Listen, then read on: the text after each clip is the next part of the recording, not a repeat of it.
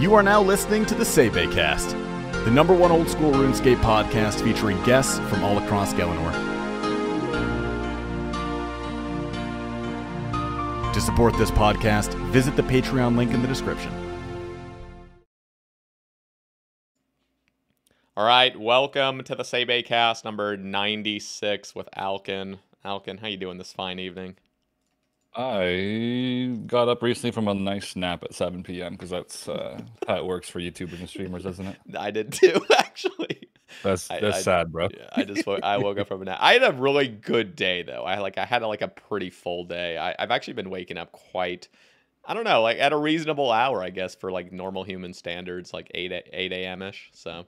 That is actual normal. I thought you meant like noon or something. No, not that normal. I'm talking like real normal, like the 9 to 5 real work, real job like, people, like that kind of stuff. Yeah, it's been weird. Well, I have two brothers that live with me, and they go to work, and they wake up at about like 6:45 a.m. ish. So really? Okay. Yeah, they end up kind of waking me up. But yeah. When I lived with my mom, she woke up at like 6:30 to go to work, and I would still be awake normally. She'd be like, "Why are you still up?" I'm like, yes, it is what it is. She got used to it. You should just tell her, like, you'll eventually learn to stop asking questions. She got used to it for sure. Work. Yeah. Now, I think there was always a bit of disappointment there. Like, oh, come on, son. Yeah, little tone in her voice, a little bit disappointed. Yeah. But those midday naps, man, they really do hit. I mean, mine's more like I guess it was like 5 p.m. or like 4 p.m. when I took my nap, so it was nice. I think I started taking those a good amount when I started streaming, because I can't stream when I'm extremely tired. It just doesn't work. Oh, it's I always horrible. Take a nap before it. Yeah, the problem with me napping is eventually it gets to the point where it becomes like just a second sleep. I mean, it seriously, years back. Okay, so I've been almost streaming for like 4 years now, and they would get into these vicious cycles of eventually my normal sleep is 4 hours and then my nap is 4 hours. So it's just like two different. That happened to me too. Yeah, you just couldn't prevent it. You kept waking up every 4 hours. I know, it's horrible. Yeah, and then you have like super high energy for about 2 hours right afterward, and then it's just like crash for the next 4 until you go back to sleep. It's horrible. Yeah, that's pretty much it. Okay, so first off, I want to say big congrats on 200 mil Slayer on the Hardcore Iron Man, first ever. You gotta put like clapping emojis in the background for the noise. Do that just one small edit. This isn't like a Tor Vesta video or like Based After Dark. This is the Sae Bae Cast, damn. This is just completely raw. Completely raw, so. You can't actually hear me at all, can you, in terms of like the echo? Because I'm not on a headset. No, you sound perfect. Okay. I don't ever use headset. I don't know if that's normal or not. No, it sounds great. I mean, it actually probably sounds like shit now. I just can't even tell, but it actually really does sound good. But my audience is probably like, you messed up. It's echoing all the time. No, it sounds great. It's good enough. Yeah. So 200 mil 200 mil Slayer on the hardcore. Get ahead of yourself, bro. Let's take a few steps back. So there was a time where you weren't even a hardcore Iron Man, and you started pretty late into the game. So, oh, you mean like the hardcore mode? You mean? Yeah, hardcore mode. I mean, I thought you meant RuneScape. I was like, how far back we going? Yeah, I think I started like 5. I think I started 5 months late, but I'm pretty sure the top 5 right now. I think we all started late. Oh, really? That's always how it ends up working, though. Let's be honest. I think so. I'm pretty sure 5th started a bit after me, even. I don't know when Farmer started or when Lydia started. Is that actually his 5th hardcore? I have no clue, but he probably didn't get too far in his other ones, I'd imagine, and just this is the one that did really well. Yeah, is he gonna get 200 mil all? Oh, for sure, dude. He might get second on the Iron Man high scores. Honestly, if Dids doesn't speed up, he might beat Dids. I think he's already third. I think that's already there. That's insane. So if he goes hard and Dids doesn't, yeah, he could get second, which would be hilarious. That is insane. Apparently, Iron Higer even started a year after Iron Man. I think I've heard that. He's. It's like a thing where everyone starts late, so they have to catch up, so they feel like they need to play more than usual. Yeah, it must be the case, because I'm pretty sure even Link's Titan. I know maybe he started at the beginning as kind of funding his RS3. That's what I've heard, but. Yeah. I don't know. It happens with every single player. I know Sae Bae, who ended up being third. He started 2 years late, and he just went fucking hard, and he got rank 3, which is just insane to me. Yeah, I think he might have been lucky enough to not do any melee Slayer. He did like all Barrage Slayer, didn't he? Probably, That, yeah. that was like a really good time to start when Barrage Slayer became the meta. Oh yeah, I mean, truly, if you wanted to, I don't know, be super efficient, just don't even log in yet. Don't even be born yet, and you'll probably like. It really does like that is how it works. Yeah, just keep waiting till microtransactions come out into this game. That they, you know what? As much as we love to say like microtransactions will, well, there first of all there already are with bonds, but like true microtransactions in this game. Bond like, is like a moderate one. Most people don't care about that too much. Yeah, yeah. I really do have this suspicion that eventually it will be flooded with them, but like this is like years from now, to the point where like we've all just kind of rationalized and we're like, yeah, whatever. We're all in our 40s at this point. just send it. Yeah, that's how it normally goes. But if as long as they don't bring it to Iron Man, then we're playing the right mode. Then I guess true. That's true. Because I know RS3 like they were considering spins when it first got released. Oh god. And I think I remember making a video going like, y'all are a bunch of idiots, dude. And then they revoked the idea. They like switched it. They're like, no spins then. That's it completely saved the game mode, but it probably lost them a lot of money. Literally. I mean, I definitely understand when game companies want to just flood MTX, because truly they're just making bank at that point. And at the end of the day, it's just a video game, so it's not like they have this moral obligation or whatever. But man, Iron Man with absolutely no microtransactions, just like the most beautiful form of gaming. It's so nice. Yeah, I think RS3 Iron Man's quite beautiful because it kind of removes a lot of the shitty things of RS3, which is like microtransactions and stuff. Yeah, I've literally never played RS3, and I still have a bad taste just because of what the community has just talked about. I have literally never to this day logged into RS3. And it's very good for PVMing, to be honest. It's very like, I mean, there is like a rotation for like every combat style, I'm pretty sure by now, but different bosses, I guess, require different rotations of like the abilities. Yeah, I feel like that game honestly could be pretty damn fun. Like, I hate to admit that, I just absolutely hate it now. But seriously, I feel like I could have an absolute blast with that game if I give myself the chance, and that chance needs to come organically. If I force myself into it, I'm going to find every single flaw with it. But if it comes to the point where like OSRS makes some horrible blunders and I'm just like forced to go to RS3, I might actually genuinely enjoy it. Plus it would like expand my game knowledge and the lore in general of just RuneScape, and I think that would be like healthy for me as a content creator. But yeah, unless like the views are like goes freaking horrible or something. Yeah, I mean, yeah, it might even get better, to be honest. If you see if you see me go into RS3, like, the career's already been over. I mean, no, I'm kidding. It could be revived, because I don't know how many content creators they actually have in RS3. There's a lot more competitive, like on old school, obviously. So maybe you could do well actually in that section. Yeah, are you aware of like how many full? I know this is a weird question, but like how many full-time RS3 streamers do you think there are that can actually make like a living from it? I've never even browsed the category. Go to the section enough to know. There's at least like 5, I'd say, minimum. Okay. 10 max. I have no idea. I mean, it depends on like, we mean like full time, like they're enjoying life, or they're barely hanging on. Is that like which one are we going with? Because there might be some like smaller content creators, obviously, that are trying still. Sometimes hanging on is the enjoyment in life. They are enjoying life. Like I was enjoying life eating ramen first few months of streaming. It was great.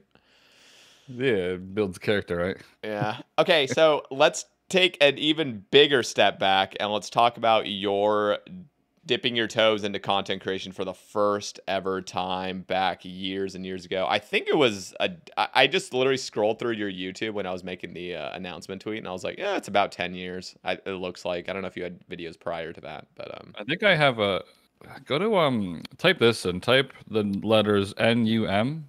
NUM. BE2. Okay. BE2.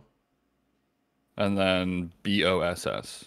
Number 2 boss. Okay. That is my old channel. Holy. I'm pulling this. You can like probably see some of the older videos on there. 11. Okay, so yeah, these are 12 years ago. Holy shit. Okay. Yeah, I think I moved over to my new one because those ones had like music in them, and this is back when like you had to try to get partner with like no music and stuff. So I was like, fuck this whole channel, I'm just gonna move over. It was too many videos. So I like limited how many videos it has, but it still has like music in them. I think I got 1 bill XP in one of those videos on that channel. Yeah, it's actually your first video. You guys can't see it. I have it like pulled up on my end, but it says #1 boss reaches 1 bill XP, and as your first video on here, I don't know if there was. I think I deleted a bunch of stuff before that that. must be the case. Yeah, I wasn't that good. I mean that truly shows like this guy's a gamer before a content creator. The guy's first video is a bill XP. Like, I mean, kind of just addicted, isn't it? Big addiction. Okay, we call that gaming these days, don't we? We call it gaming. All right, so Alkan, what inspired you to start streaming? And yeah, I don't know, like how did it all come together? Ooh, this is one I probably should have thought about before. I'd go with. I think there was a point where like I went on to Twitch for a bit. Like I didn't go on Twitch much back in the day before I streamed, especially. But when I went on Twitch, it seemed like the community on Twitch was very sweet in terms of like they're very well connected with their content creators. And I didn't really feel like I had that on YouTube, honestly, because it was just like you just kind of post a video, people comment like, "Yo, your video sucks," and then like you don't see them again until the next video. Whereas like with Twitch, they're like always kind of there every day. So I think I like the aspect of like the community. It's more community engaged, probably. Yeah. No, so I think that's one reason I was like, I don't really feel like I have like a community. I kind of just have like videos being posted. See, that's like the opposite of Solo Mission. I had him on like a year or so ago, and he was saying like he would stream, but he really liked just the upload a video and just boom, you're done. You know, just kind of like lay back and just see the comments. Oh, it's way easier than Twitch if we're getting into that. Oh, it's way easier. That shit is a dream job, bro. Just post video and leave. Yeah, no, that's true. I mean, plus, I mean, who really wants to live stream on YouTube? YouTube. Okay, I have to say this. YouTube's audience, at least the people that comment, I mean, it's lawless in YouTube comments. At least in Twitch, people are generally. This sounds crazy, but I feel like Twitch actually people are generally respectful, and if they're not, they're like insta banned. But with YouTube, it's like, dude, I'd be scared going live on YouTube genuinely and just having. It's probably harder to type shit to someone when they're live, as opposed to like a comment that they might not even see. That's true. Actually, yeah, so that's probably why. Yeah, it just would be harder as like a piece of shit human to like type "you're a piece of shit" while they're like with their face cam on. It's a bit of a different aspect, so it's probably why. That is actually that's exactly it. Actually, I do think that Twitch or YouTube has very good potential with streaming. Obviously, though, I really want it to actually. I think most people that have a channel on YouTube would do better on YouTube streaming, but maybe not financially though.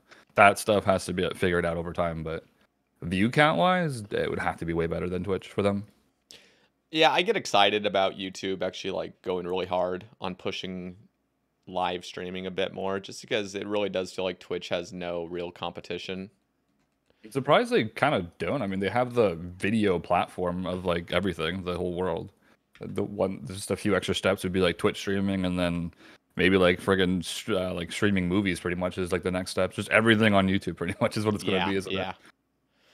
I mean, they've already got majority with YouTube because YouTube is like everywhere in the world. Twitch is like kind of just mostly America, Canada, a little bit of like this and that. Yeah, all the D-gens go to Twitch too. Most normal people don't even know what Twitch is. Yeah, definitely not. Every time I think about like if something's mainstream, I just think if my mom knows about it. Like my mom knows who LeBron James is, but probably not Giannis, which is like a basketball player. Yeah. So I always just use my mom as an example for like who's well known in the world and who's not. Yeah, that's pretty good. Yeah. All right. So there's a lot to talk about today with everything going on in the game. Raids 3 came out lately, and the Winter Summit's like what, 3 weeks away, I think. Almost actually under. What's Winter Summit? Winter Summit's their Rune Fest. Oh. Wait, what? They're announcing like next year or what? Yeah, so I think... you mean like they normally do it at RuneFest? Okay. Yeah. So I think December 10th is when they're just going to be announcing just their like game updates for the next year, pretty much. Yeah, exactly. Okay, I forgot we called it that. I was calling it Winter RuneFest reveals or something like that. Yeah. Well, the thing is, like, they called it Summer Summit the year prior, and now when they say Winter Summit, I'm trying to say like Winter Summer. I'm like, what am I trying to say right now? Like, there's too many weird words, you know. So Okay, so like pretty much a reveal for the next year. Exactly. Yeah. And I have like a couple predictions. One of them is basically like I think there's going to be a clue scroll expansion. Like I'm almost Like new collection slots. Oh, it sounds great. dude. That really is part of the problem of this game, but also part of the beauty. It's what makes people keep playing, so it's gonna keep working. I know. I could only imagine if they ever released the 200 mil cap and did something else. Oh god, like a prestige shit, pretty much. dude. What do you actually think about that? A prestige? I would. I think it'd work for RS3 because they would just sell you more XP. Yeah. Because a lot of people in that game just PVM, make crazy money, then spend the profits on like 200 mil. Yeah. For old school, it would probably, I don't know. I have no idea. 200 mil is already still very long term, but maybe over the years it gets easier and easier, and then prestige might be like more talked about. So, in my head, okay, I don't really know how prestige would work, but in one scenario, I think what would be cool is if prestige actually put your stat back at level 1. Yeah, I think that's like. Oh, is that actually how it works? It's not just putting you back at like base 99. No, you get 200 mil resets you to level 1. Holy shit! Okay, that would be. Yeah, and then that's like it's kind of like they have prestige on RS3 with like when you kill something 60,000 times, you reset it to 0, and then it says 0 kills and 1 prestige. Ooh. So if you killed 200,000 of something, it would say like 20,000 kills and 3 prestige. Damn. Or no, wait, something like that. Yeah, 3 prestige. Something like that. So it would be, that's how it would pretty much look on, I don't know if the high scores would look like that, but they already kind of had the prestige system, I guess, where you reset something to 0. Mm-hmm. Dang. Okay, yeah. I mean, obviously this game is already extremely long-term. Prestige is probably not necessary in any regard whatsoever right now in old school. Maybe RS3 is a completely different story, probably is. I guess if you think about it, the collection log is kind of like prestige. It's like not possible to complete. And I guess if they add prestige, it'd be also not possible to complete though. So it would just be like a skilling aspect of collection log, I guess. Because you can't ever finish skilling then if there's a prestige. That's just like you kind of can't complete collection log. Yeah, that's true. Some people have different. Actually, I want to hear your take on this. So, like, some people get really annoyed with a grind being endless. For example, I don't know, boss KCs. They never end. There is no cap. You can just keep killing more bosses. Oh yeah. Is that a problem in your eyes, or are you more of like, I don't know? There's players that just really love the fact that at 200 mil XP, it's done. You're done. No more thinking about it. But with other aspects of the game, it's just like it's endless. I think if they were to cap KCs, then it might be even worse because then everyone has to go and get those max KCs, like the cap. That's true. Whereas if there's no cap, no one feels the need to keep going. Yeah. It's kind of just free for all. You just do whatever you want. It would look cool though to see people like capping a KC, I guess, in terms of like the high scores. Yeah. You just scroll down to their boss KCs, they're all like 30,000 or whatever the hell the cap would be. See, I actually do think that would be a pretty cool system. Obviously, we'd have to come to an agreement on what the arbitrary number would be. But like, think if it was just like 10,000 or something for most bosses. Are you thinking like how cool it would be to like be locked into a rank 1 on a boss KC? No, I mean, I'm not saying that exactly. I'm really just there have been people. I personally have no problem with endlessness. I think it's cool. But there are people that really get depressed over the idea that whatever they're about to do that's not skilling is endless, and it just is like pointless basically to go for in the first place. People like an endpoint. Some people like an endpoint. So like beyond collection log endpoint pretty much then for the boss. Yeah. But yeah, as long as the number go up, it's not done pretty much. Yeah. Yeah, I guess so. There's a thing in the POH that like shows your rank for clue scrolls. It's like, yo, you are legend status. I don't even know how that ranking system works. It's really fucked. It makes no sense. But if they were to do something like that, like I don't know, just set some arbitrary limits and get your like legendary boss killer status, legendary collection log. I don't even know what it would be, but is that the thing at the clue scroll guy? He has like a board there by him. Yeah, but it makes no sense because I've heard of people that have done like 600 easy clue scrolls like only, and they're like legendary. I'm like, what? Oh, they're probably just scaled all the same then, probably. Yeah, I just have no idea how it all works, but they could do like a thing where you achieve like you get like those clue scroll items that you get guaranteed drop rate or something. They could do something like that where if you complete like 1,000 of this one and this one and this one, you'll get it or something like that. That would be sick. Something a prestigious item, maybe then I guess. That would be hella sick. What are your thoughts on combat achievements? Because that's one of those things that you do a set list of tasks and then you get rewarded. You get your little helmet or whatever like that. Do you mean like the new proposed things, or just in general? Just in general, combat achievements. I don't really care much about the new stuff that they proposed. Mainly just. I'm a fan of it. I think, even though I'll probably never do Grandmaster, but I think they're unique, for sure. Do you think the rewards are fine? Do you think like something like that should give rewards? And the reason I kind of bring this up, I know it just sounds random, but if they were to do something for clue scrolls where like you've done all the like 100 masters, 200 elites and so forth, should you get rewarded for that? Like, should you get a perk that's actually like, damn, that's good, like similar to an Easy-Scape? This is what RS3 has. They have, I believe they have like an entire shop for clue scrolls, and you can actually buy a clue scroll outfit with points, I believe. And I think, so when you go to like a stash unit, if your stash unit is full, you just literally do the emote without having to wear the gear, as long as you have the clue outfit on. That is sick. I would not mind that for that for old is school. Sick. You don't have to take your shitty gear off every freaking 2 seconds. You just go beside where you would normally do the emote and just do it in your clue scroll gear. Bruh. That's it. That's yeah, cool. I wouldn't hate that.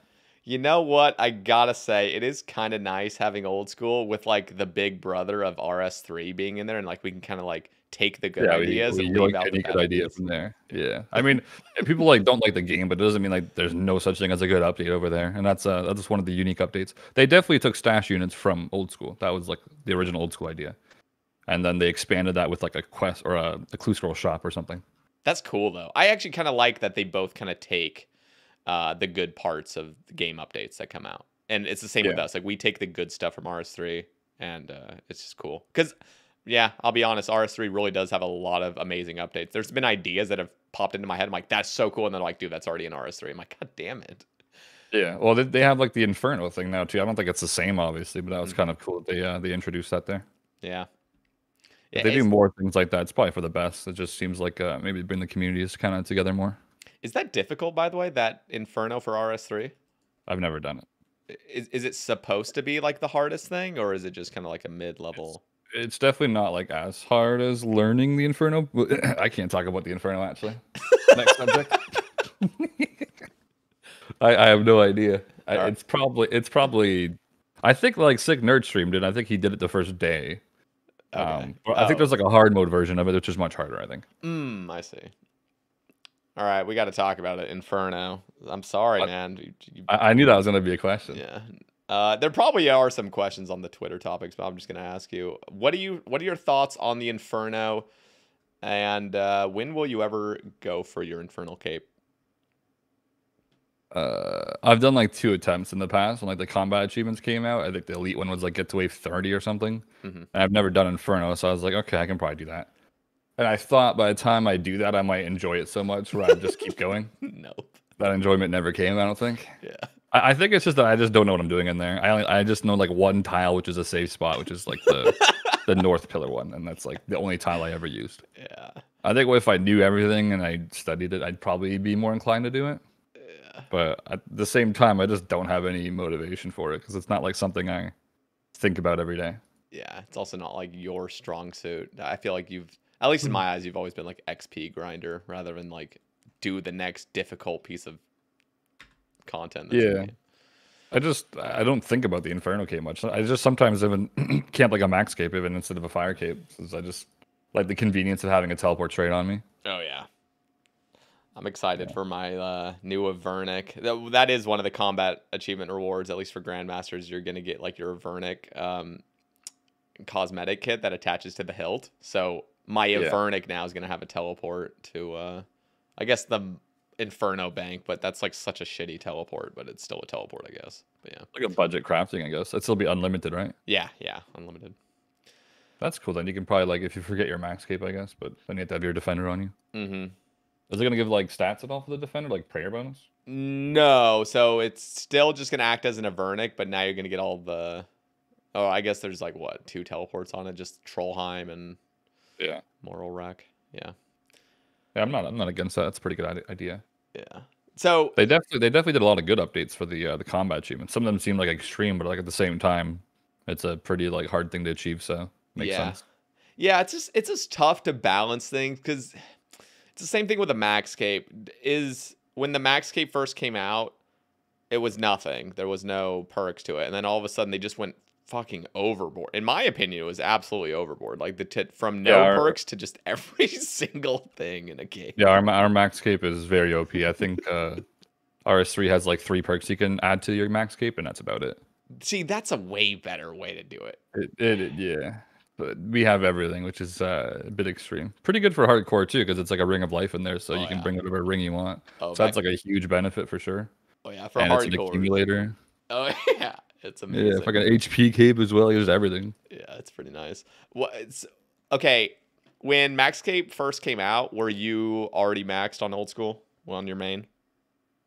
Oh, yeah, I don't think so. Or like when the perks. When did it come out? I don't even know. I'm just.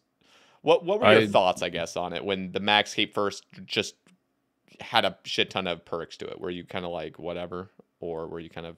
When it first came in, did it have the teleports on it? Yeah. I mean, like when they did, like when the Max Cape did all of a sudden have all those perks, like were you a fan of it, or were you like, this is bad for the game? No, I wasn't against it because back then, like maxing was still quite like a big accomplishment. Obviously, like it was hard to do. It was in 2015 it came out. Okay. So there wasn't that many max players back then, so it was kind of unique to see the cape. But obviously over time, people have all achieved it now. I'm not really against the teleports on it though. I don't think. I think the teleports are fine. The extra benefits, especially for like combat even, are kind of pretty big. Yeah. But no, I like the max cape. I'd still say. Yeah. I guess it just works for this game, but you're right. If it came in with just a few things, I don't think nobody would have complained either. Yeah. But maybe over time, we would probably just ask for more and more things to be added to it. If they came out with a completionist cape, what would you want to see from it? Like what requirements? Yeah, and rewards. Or I guess like should it give any more additional perks? Because I'm actually a little bit unaware of what a completionist cape does in RS3. Is it just a max cape? Purely cosmetic. Okay. But it's just like a max cape with like a trim on it. That's it. Okay, but you still get your perks from the max cape. Yeah, it's the same as max cape, yeah. What would you want to see it from old school? Same thing? I think I'm cool with it having no extra benefits.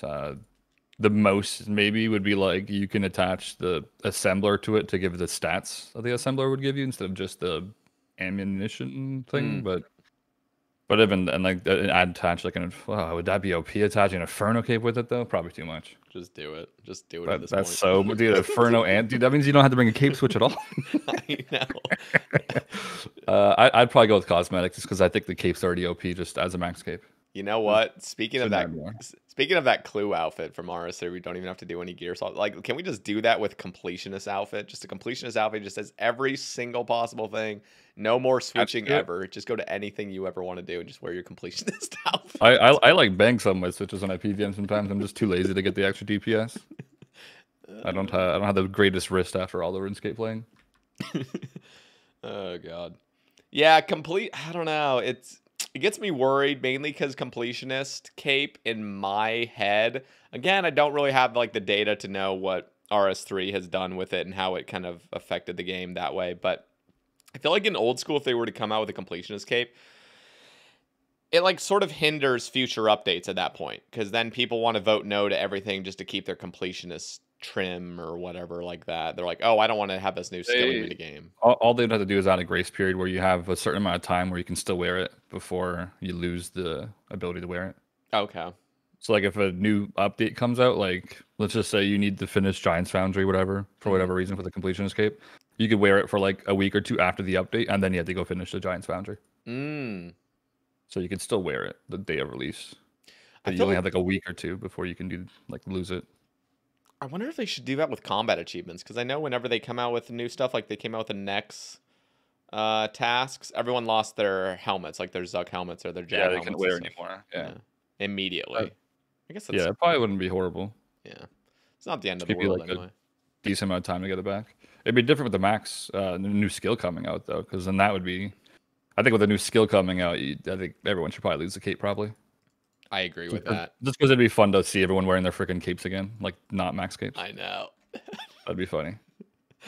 Do you think a new skill will ever hit this game? Do you think we'll ever get one? one day, but I'm not against or like for if we get one. Like I'm just whatever neutral about it. Okay. But Yeah. I would kind of like to have one in to some aspect, but it has to be very good because it's gonna probably be the only skill we have added. That's true. Well, it'll be the only skill added if it's a bad skill. If it ends up being bad, that will have been the only new skill. But if it really just, I don't know. I guess if it does amazingly well, then more people might be wanting another one. Exactly. So we'll have to see. I have my hopes up that we'll get a new skill within the next 2 years, or at least like on the verge of it. Maybe not full release yet, but at least we'll know what. Do you have any ideas for one, or? I want to see sailing. I think sailing's the best idea that we've seen so far. Now, it's not really fleshed out, but I think the potential of it, of traveling to new places, having randomized sea encounters, looting randomized islands, and just being able to like build your ship with construction. And I don't know, I feel like people also need combat with a new skill. People, whenever there's been a new skill proposed that has nothing to do with combat, people just get super bored. They're just like, I don't want this. This sounds boring. Yeah, combat's pretty big these days, honestly. Yeah, which I'm not like the biggest advocate for, but I understand the community enough to be like, it's pointless to try to go for something like Bard, the music skill, or like warding. We need something that's just like crazy. I think sailing. Was it the artisan skill that was like the skilling for Slayer a long time ago? Yeah, I was not a fan of that. It like obviously if we only could have one skill and it had to be artisan, I'd probably be like, all right, fine. Like I just want something new in this game. But like that was probably like the worst idea, in my opinion. Was it pretty much just like go chop trees and get like a reward after? Like a contract, pretty much? That's the way I look at it. It's very cynical. There's probably like some really great things, great perks to the skill as well. But seriously, it was just like you are now gate kept from doing any skill unless you're doing it through artisan, which is just like they could have made it so like if it was like chop trees, you could swap the woodcutting XP for the artisan XP. Ooh. So whenever you go to your task, whatever XP you would get for the other skill, you would get it for artisan instead. Okay, that's cool. I like that. I mean, or you have like the choice maybe, so you could do like a 50-50 split or something. Yeah, whatever like ratio you'd want to do maybe. Interesting. See, that would actually be all right. I just wonder how people would feel about that. Yeah, because I remember that was a thing where like if you're 200 mil, you're just completely screwed. Now they could make it if you're 200 mil or you're 99, you can cross off that skill. But then that might be like too easy where like you just get all the really easy contracts or something. I don't know how they're going to be designed, obviously, but they have that kind of again in RS3 where like, you know, daily challenges like RS3 has. I've heard of them. You like log in and every day there's like a new challenge you have. Well, if you have like a 99 in that skill or a 120, you can remove that potential to get that daily challenge. So you can like you can get like a specific daily challenge every day pretty much if you want it for a specific skill. Okay. Yeah, so that it'd probably just become that if they were to like make it so you could pick the skills, but yeah, I wouldn't mind if they made it so you will get artisan XP while you're doing the actual skill. Yeah, there is definitely potential with all skills. I think artisan, I just kind of looked at it and I saw like the negatives and I never really looked at the pros of it. The rewards they were doing back then, nobody would care about now. I don't think. I think one of the rewards was like you could have the chance to make double nats before 91, and people were freaked out. Now nats like 120 each. People freaked out. It really like that wouldn't even matter anymore. So you know times have changed from that. But I'm not sure what the other rewards were, obviously. But I'm assuming what their way of looking at it was that Slayer is like by far the most favorite skill, so they wanted to bring it to like skilling in general, which makes sense. But just depends on how they design it. Yeah, I think also an idea like artisan doesn't necessarily have to be a skill. It could really just be similar to farming contracts where you get extra benefit if you do decide to do it through artisan, which would be more of like a mini game. Yeah, for sure. And then I don't know though. There's a bunch of different ideas. I know like warding, sailing, Bard. I don't know if you ever heard much about Bard. That was like the Reddit post, and I had Gentle Tractor and Caveman only talk about it on the cast, and they just went like super in depth with it. It's basically like the music skill where like you can make instruments, and like those instruments can like That help sounds you lame. in the game. I know, and the vast majority of the community did find it lame, unfortunately, because it's not combat. But there were some cool things to it. For Wait, example, what do the music instruments do? Like boost your stats or something? no. So like one instrument was gonna be, I guess, the equivalent of an aggro potion in RS3, where like you would make a war drum, and you could just carry around this fucking war drum, and then like whenever you pound it, it's just like boom, everything's aggro to you again. Okay. And- That's like a good idea that comes from a skill, but I don't know if like a music skill sounds attractive at all. Yeah, it had, obviously, like it had its flaws like anything, and it really does not cater to most people. Now, I am a little bit musically inclined in real life, so I saw like the cool little niches of it and just like how it kind of interconnects, and I thought it was like pretty cool as like a musician, just kind of like saying, I'm not a musician, but like seeing it through a musician's eyes, like it really does bring life to the game in other areas.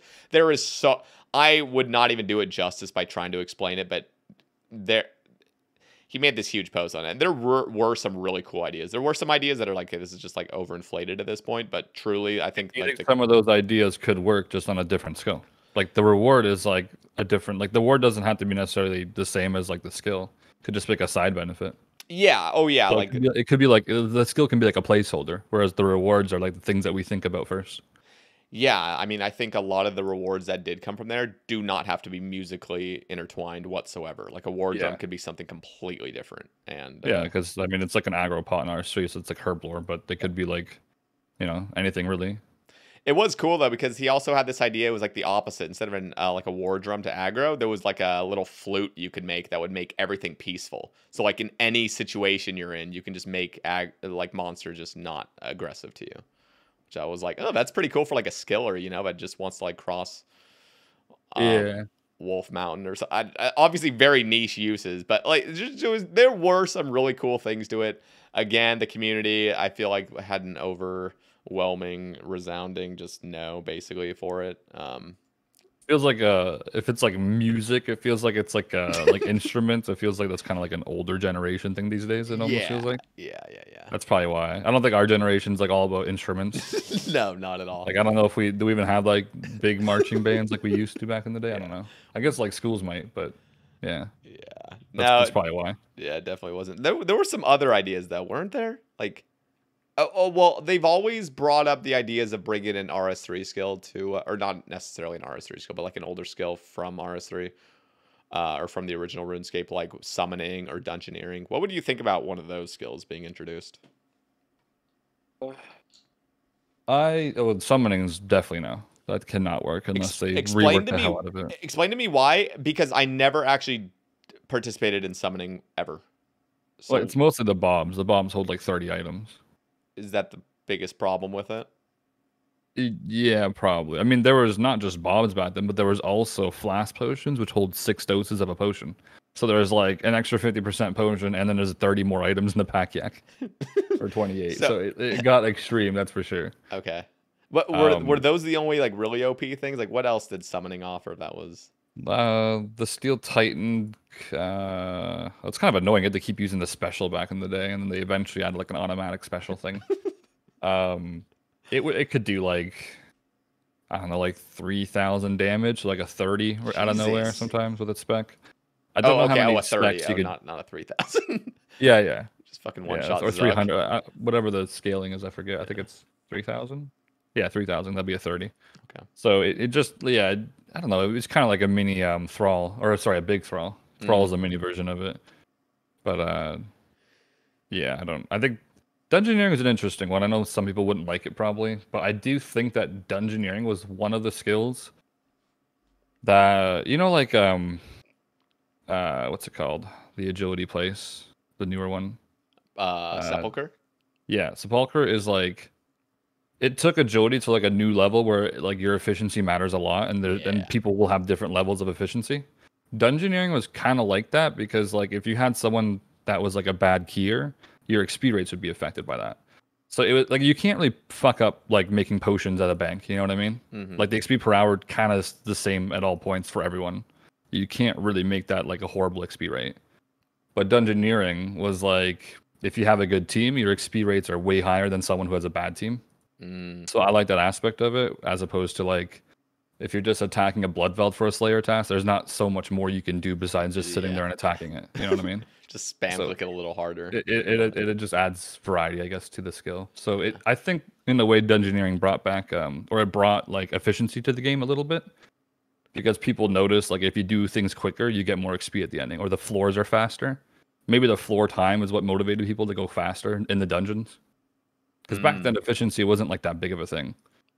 I think like obviously Zarfot kind of implemented it a little bit with like multi-skilling stuff, and then Dungeoneering came out, and if you were like good, you were just good, and then people got better. So I don't hate Dungeoneering. The rewards would have to be reworked probably for sure. Yeah, I feel like at this point, I really would be okay with almost any skill coming in. Desperation. It is desperation. It truly is. But I think sailing is what I really lean on, mainly because just fresh. Old school can make their own spins on it. We can unlock new. I was thinking like Varlamore, that place that's like on the lower coast of Zaya that would be eventually added.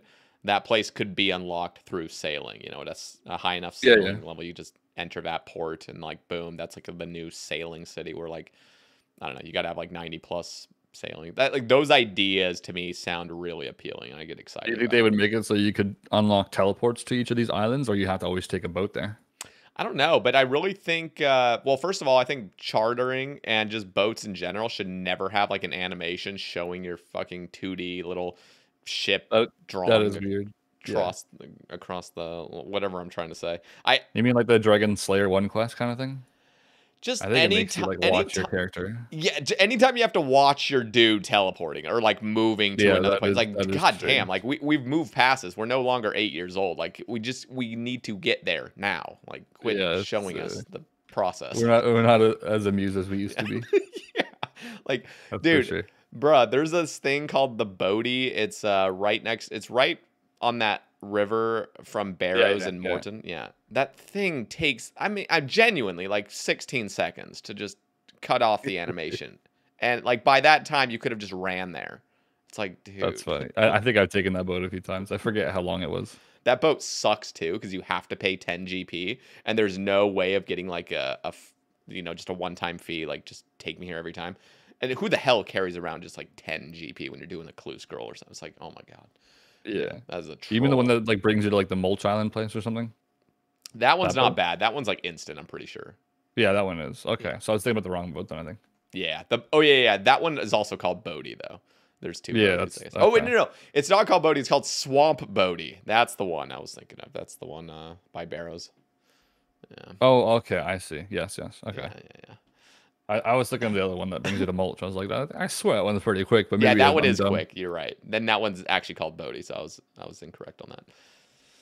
Okay, here is a topic from Furry Wall, and I think it kind of connects to what we were talking about earlier. What would you bring from RS3 to OSRS and vice versa? And then Iron Cub just wanted to reply. He said his total XP probably LMAO. No, I like having. Okay, I don't like having a fresh start too often, but once in a while. I'm fucking tired of making new accounts. Ooh, well, we did discuss the clue scroll thing. Obviously, that was a very nice one. Presets for sure, then without a doubt. What are presets? It's time for presets. Explain to the audience as well. Like, what's your idea of presets? Do you actually not know what it is, or you just want? I kind of do, but I want to know the extent of what presets really do. Is it just banking, or is it like? It is, just banking pretty much. So you can like gear up with. Well, actually, it's not just banking. It's also inventory. Like it's inventory and what you're wearing. So you can have like a preset for Theater of Blood, for example. Okay. Set up your inventory, save your inventory, set up what you're wearing in your warden slot, save that, and it'll just one click of a button take it all out for you. That's actually kind of like it's bad because like you set it up once and then you never have to set it up again, pretty much. And then I think when they added like summoning, you can also fill up your familiar now, and it brings your familiar whatever you had in it as well as the preset. But we don't obviously have summoning. But yeah, it'll do really anything. Okay, that honestly sounds pretty nice. Now It's like nowadays I'd probably call it a quality of life, and though it is like definitely an improvement, but at the same time it seems kind of unique that like imagine people finishing Theater of Blood as like a team, and in 3 seconds they hit the bank and they're right back in. That sounds pretty sweet. That really That sounds like a badass group of PVMers, dude. It really does. It'd probably make people not like keep taking friggin' 10-minute breaks every top run either. Yeah. I could see that with PKing being a benefit. You know, people just I always thought the benefit would definitely be for PKers, especially because like I mean it's already pretty quick for them anyways, but because they just normally bring like extra food. But like if you die as a PKer, you have to reset everything, so it'd be nice for that for sure. Yeah, it really is tough. I want to like almost gauge how the community feels about that because. I mean, yeah, we could keep the old school feel of just clicking back and forth a bajillion times every single time. I think when they added the withdrawal X option, that already kind of defeated like it being a huge boost. Because withdrawal X is just I mean that killed like mouse keys and AHK whatever at the bank as well. Like you don't even need those anymore. Yep. But at that point, it's pretty much a preset. You just click twice instead of once, pretty much. So it's really not that much different. So I think back in the day, obviously, like in 2016, 17. Probably too big of an update, but we're so advanced now in the game that I don't think that'd be frowned upon too much these days. Yeah. So how would presets be introduced? Is it just completely free? Everybody gets it immediately done? Or is it like a bank? Like you got to pay a banker a little bit or something? Well, you'd be a benefit then probably. Maybe a certain amount of bank slots you unlock more presets. Ooh, okay. You like that idea, don't you? I love that idea. That sounds great. I mean, that does sound like a pretty good way to like money sink as well on top of it. Yeah, I always like if there really is massive quality of life. I don't want to like fully gatekeep it. Like for example, Jagex was trying to gatekeep the like NPC contact by like shortening it down every like a few the dumbest idea ever. So stupid. Literally, it's a bug, bro. Like, what are you doing? No. You guys are not thinking straight with this one, bro. See, that was dumb. But when it comes to like true quality of life, like bank slots and stuff, like. Dude, you just pile on some GP sync for it. Like we're all super rich anyway. Just like, well, not all of us, but I mean, I would imagine the presets you'd come with like 1 or 2 for free, and then the rest you would unlock with GP. Yeah, that'd be cool. That would be cool. I'm down. So I am down. I think I want to hear some downsides. I don't want to just be like fully like yes, but I'm pretty sure there's the only downside is just like downside is maybe like a very quick like farm run or something. You could do like 1 click, you have all your saplings ready to go. But that'd be so nice though. You do that like once or twice a day. So that would actually make me do farming. I'm not even gonna lie. Like the actual sapling shit, probably. Like if I could just like 1 click, we're ready for any run, like an herb run or a tree run or anything like that. I mean, it would work for clue scrolls too. Then, like clue scrolls, it'd take you 2 seconds to get ready for the next one. That's like the one thing. It's not even holding me back. I'm still down for presets, but it's like, dude, I have mastered my clicks and my layout. Yeah, that's always been the thing against like presets is banking quickly is a skill, like a part of the skill, I guess. It's not really a skill, but I mean. Especially with how we can set our banks these days with presets already kind of there. Mm-hmm. But there is a bit of like mastering it, I guess. So I think that's a weird like gatekeeping type of thing. It's 100% gatekeeping. Look how quickly I took these items out of my bank, bro. It's just like the fact that somebody has put in the time to make a perfect layout and they're like ready to go and they're reaping the benefits. Now it's just like, oh, everyone gets the benefits. It's like 1 click. Yeah, I can definitely appreciate how fast people do it, but it's like no, you're right. Presets sound amazing, honestly. I think it's time. Yeah, that'd be probably it feels like a huge quality of life update almost. Yeah. Just thinking about how fun banking would be. Just go in and click one. Man, that would truly that is where we're getting to the end of old school or like whatever like we thought kept old school. Like we have presets now. To be fair, most people I think just didn't want EOC in the game. That's true. When you really think about like the updates that this game has, it's not that it's like becoming RS3. It's just literally EOC was the only thing that ruined it. And I mean, I would say microtransactions for me, obviously, but on top of that, EOC just completely changed everything. I don't think adding a preset would change if people quit the game or not. It wouldn't. It's not like a quittable thing. Definitely not. What is your hottest take? Like, what is something that you want that's arguably really busted for this game, similar to like presets and things that you would absolutely love? Is there something that like takes the cake of just like if they added like effigies or something, probably. What are those? Oh, you gotta know what effigies are. I don't. You've probably seen it before. It's like a white-looking thing in the inventory. An effigy was something that you got passively while either killing bosses or doing Slayer, pretty much. Well, you could do anything. The drop rate was from anything, but the higher the combat, it's like brimstone keys kind of. I think with the higher the combat, the higher chance. Ooh, and what But do they it's do? dropped from anything, not just a Slayer task. And what do they do? So it had like 4 stages to it, I think, and the ending stage had like a lamp that you could use on any skill you want. Based off your level, you get the XP drop. So you would, if you'd get one like every maybe like hour of doing Slayer or something, and on average it would give you. So the first stage would let you pick between 2 skills. They're always the same set of 2 skills, so it's like fire making or wood cutting. So you'd pick wood cutting for the efficiency. And it'd give you 15,000 wood cutting XP. Then the next stage would give you like 20k and like smithing or mining, so you'd pick mining. And then the next stage would be 25k, and you pick like fishing or cooking. And then the last one's 30k, I think, and you pick like agility or something. And then you get a lamp once you do all that. So I pretty much got like 1-to-1 ratio with Slayer and rune crafting because I would use all the XP on rune crafting back in the day. So if you do like 1,000,000 Slayer, you'd get 1,000,000 rune crafting. Very, very broken. what? So what's the like? Is there any down? I mean, obviously there's downsides. Is there any like cost to the player? Or is it just like everybody gets these effigies at all times? Everyone gets it. Yeah, it's just a new drop that you get. So strange. And you get it from PVMing too. So like PVMers would. Honestly, PVMers might like it because they would probably almost max through just effigies. it would take a long time, but yeah, holy shit. It'd almost be like getting clue scrolls when you PVM. It'd like replace a clue scroll type of thing.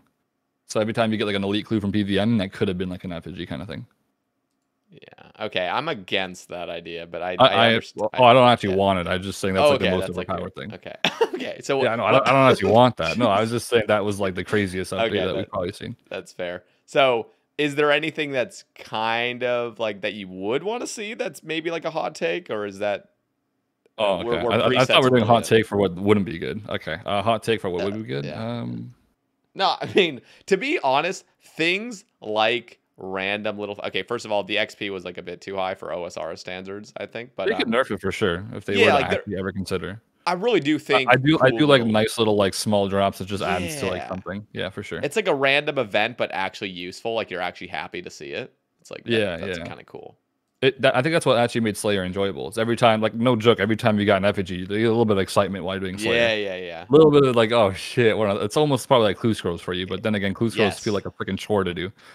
This thing, you just open it up. Yeah. See, now that would actually imagine this. Imagine like a not woodcut. Like a clue hunters guild that would ever come out. I don't know if they would ever like do something like that, like a clue guild.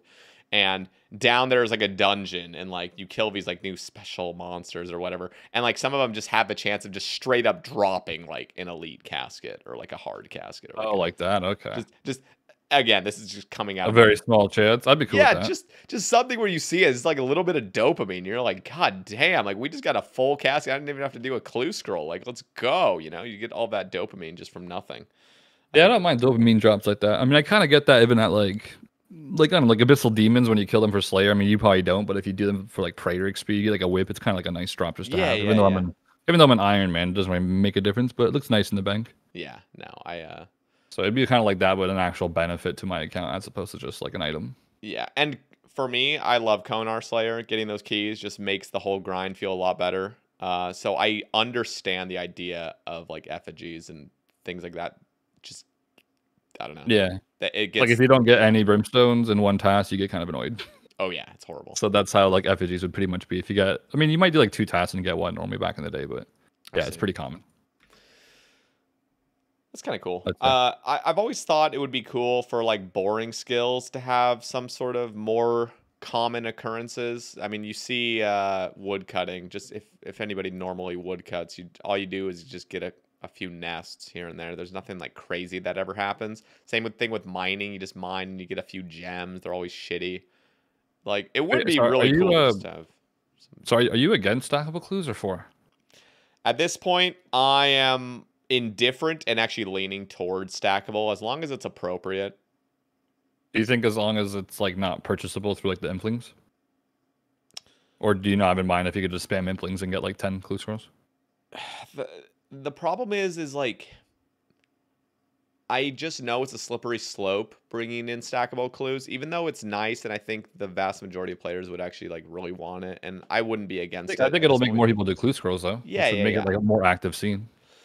It really just depends, because like if it's a stackable where it literally just shows a number above the clue, I get a little worried. I kind of like the idea of like you can just have more clue scrolls, but you can't just indefinitely stack because they're individual items. So you could just have like 4 hard clues. Oh yeah, you mean like in the bank pretty much, or in the inventory even? Yeah, just sort of like, okay, like you can't just AFK this place and just all of a sudden have like 7,000 easy clues ready to go and you just do them immediately. It's just like, I kind of like the idea more of just you can get more clue scrolls even if you have them, but you don't want to stack up too many because they're not actually stackable. They're just like a separate. Yeah. Okay. So you mean like you can still do like Dagonos in the catacombs and get like 3 of them, then go do them? Exactly. That's what I'm thinking is like a. They just wouldn't stack. They'd just be an item and on its own.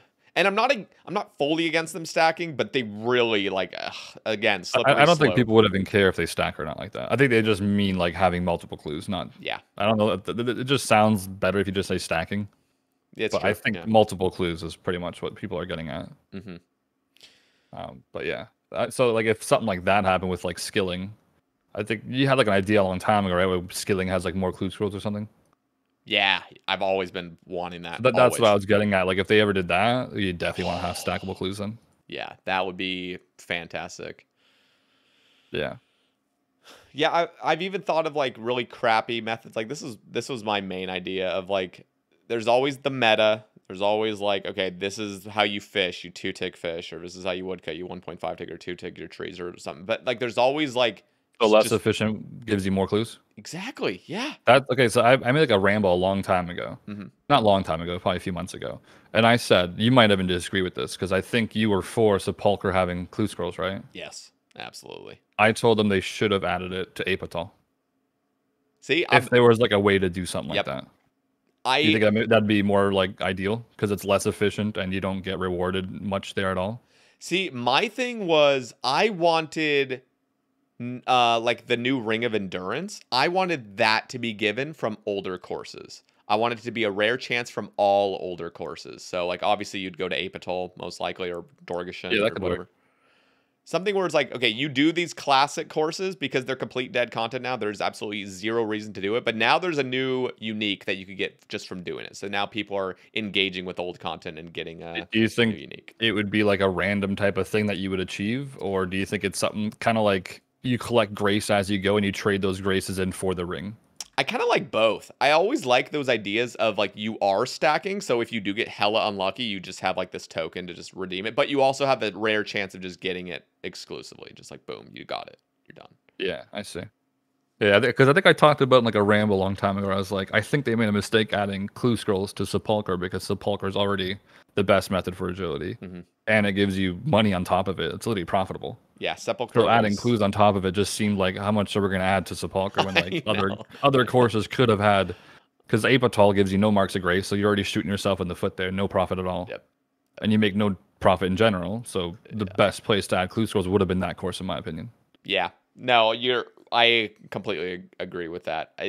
The only thing I don't agree with was me actually doing a bunch of Sepulchre and then realizing, oh, this is actually incredibly fun, and I would absolutely hate to like have to just go back to like a really shitty course. Like I actually hate doing like other courses now besides Sepulchre. Of course, if I'm just being AFK, Artie's totally fine. But yeah, Artie's always the most chill course. Yeah, for sure. But like if I was just obligated now, like, oh, I got to do this like absolute dog shit. Like sometimes I kind of like the best, most fun, engaging pieces of content to like be given most of the stuff, even though like no, that makes sense. It's supposed to. That's like a good design. But the limit is like how much are you gonna do? Like how OP can it be possibly, right? Exactly. When it first came out, I had a bunch of rambles talking about how OP Sepulchre was literally best in every possible sense. Yeah, I mean it made agility go from like 60k or 65 to like 100. What, 100 pretty much? Yeah, and then that is the biggest that's the biggest percentage jump we've probably ever seen in a skill. Oh yeah. By far. Yep. Randalicious look, was very vocal about it too. I remember his. I tweets. remember that. That's most people probably roasted him because he wanted to AFK already and feel like he was getting efficient rates. Yeah, I understand that. No, but it still did make because this is how Jagex proposed it. They said we're going to come out with Sepulcher and it's going to be 80k XP an hour with no rewards. But if you want the rewards, it'll be more like 60k. And that sounded absolutely fine. And then all of a sudden it was right. 100k they messed with up the rewards. rating. Yeah. Yeah, that's what it was. I remember that then, yeah. Yep. Because I think he was complaining that they pulled it as so and it's way more overpowered than it's supposed to be. So they technically should have nerfed it a bit. But yeah. That was one of those situations they were just like, whatever, we don't really care. Yeah, exactly. Or they're like, yeah, like we just lied. 80 agility. Yeah, okay. We lied. But to be honest, some of the time, you know, as immoral as it is, you kind of gotta lie a bit to the community. The community's very stern on things. Obviously, we've loosened up over the years, but like, damn, if we were truly to like listen to the sweatiest of sweats, this game would have gone nowhere. I mean, it would just be like this pure state. Yeah, you kind of need to cater to like everyone when it comes to like updates. You can't just be asking like elitists only. Exactly. Because then you're only gonna have like a very small select few playing. So I like that we have though TOA. It is very noob friendly. How do you feel about that? So TOA, most accessible raid yet, most complete, or at least on the way to most completions of any raid. I'm pretty sure maybe it's already passed it. I can't be fully sure. When you think accessible, do you think it's because it's solo? Because technically you can like leech TOB and like whip and void, right? So I assume accessible in terms like you can just go by yourself and like pretty mid-tier gear, right? It's accessible because you can literally go into a 0 invocation raid having no idea what you're doing and have unlimited wipes, basically. Like you can just keep dying and keep going in. Yeah. Pretty much like entry mode TOB, but there's no reward for entry mode TOB. Yeah. Yeah, okay. And that is not the problem. So a lot of people were kind of gatekeeping noobs and saying like, oh, no people doing like 0 through 150 should ever get a chance at a unique. It's giving too many. First of all, I think their argument was a little flawed. They would try to paint the argument like you shouldn't be rewarded for doing low invocations. But then they're like, well, prices are now dropping because of that. It's like, that is absolutely not the reason why prices. I think in my, at least like a ramble today, I think one discussion I had in there was the Fang drop should have been as rare as a staff drop, probably. Yeah. And that's the part where they messed up. And I also said that because they fucked up the drop rate, that's why the Fang got nerfed as well. Because I don't think the Fang would have been nerfed if it was as rare as a staff. Yeah, if it was considered a mega rare.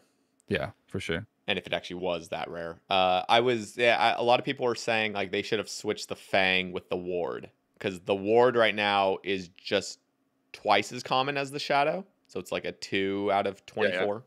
Yeah. The Fang's a 7 out of 24, which is kind of absurd. So, I'm surprised they didn't like kind of do more research on like the Fang, like noticing that's going to replace like a lot of things and just made it very common for some reason.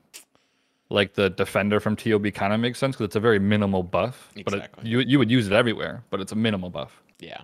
Whereas like the Fang is a pretty huge buff compared to like even a Rapier or whatever. Yeah, I think at this point, what they've done, I wasn't super happy about, but at least I'm like content with it now. I'm just like, okay, like Fang got a little nerfed. It makes a little bit more sense because it's not super crazy powerful, but it still has its use. Obviously, it's really good in TOA. It's good at like Nex and other places, but yeah. What do you think about niche weapons getting replaced over time? Like obviously this replaced the Fang or the Lance temporarily.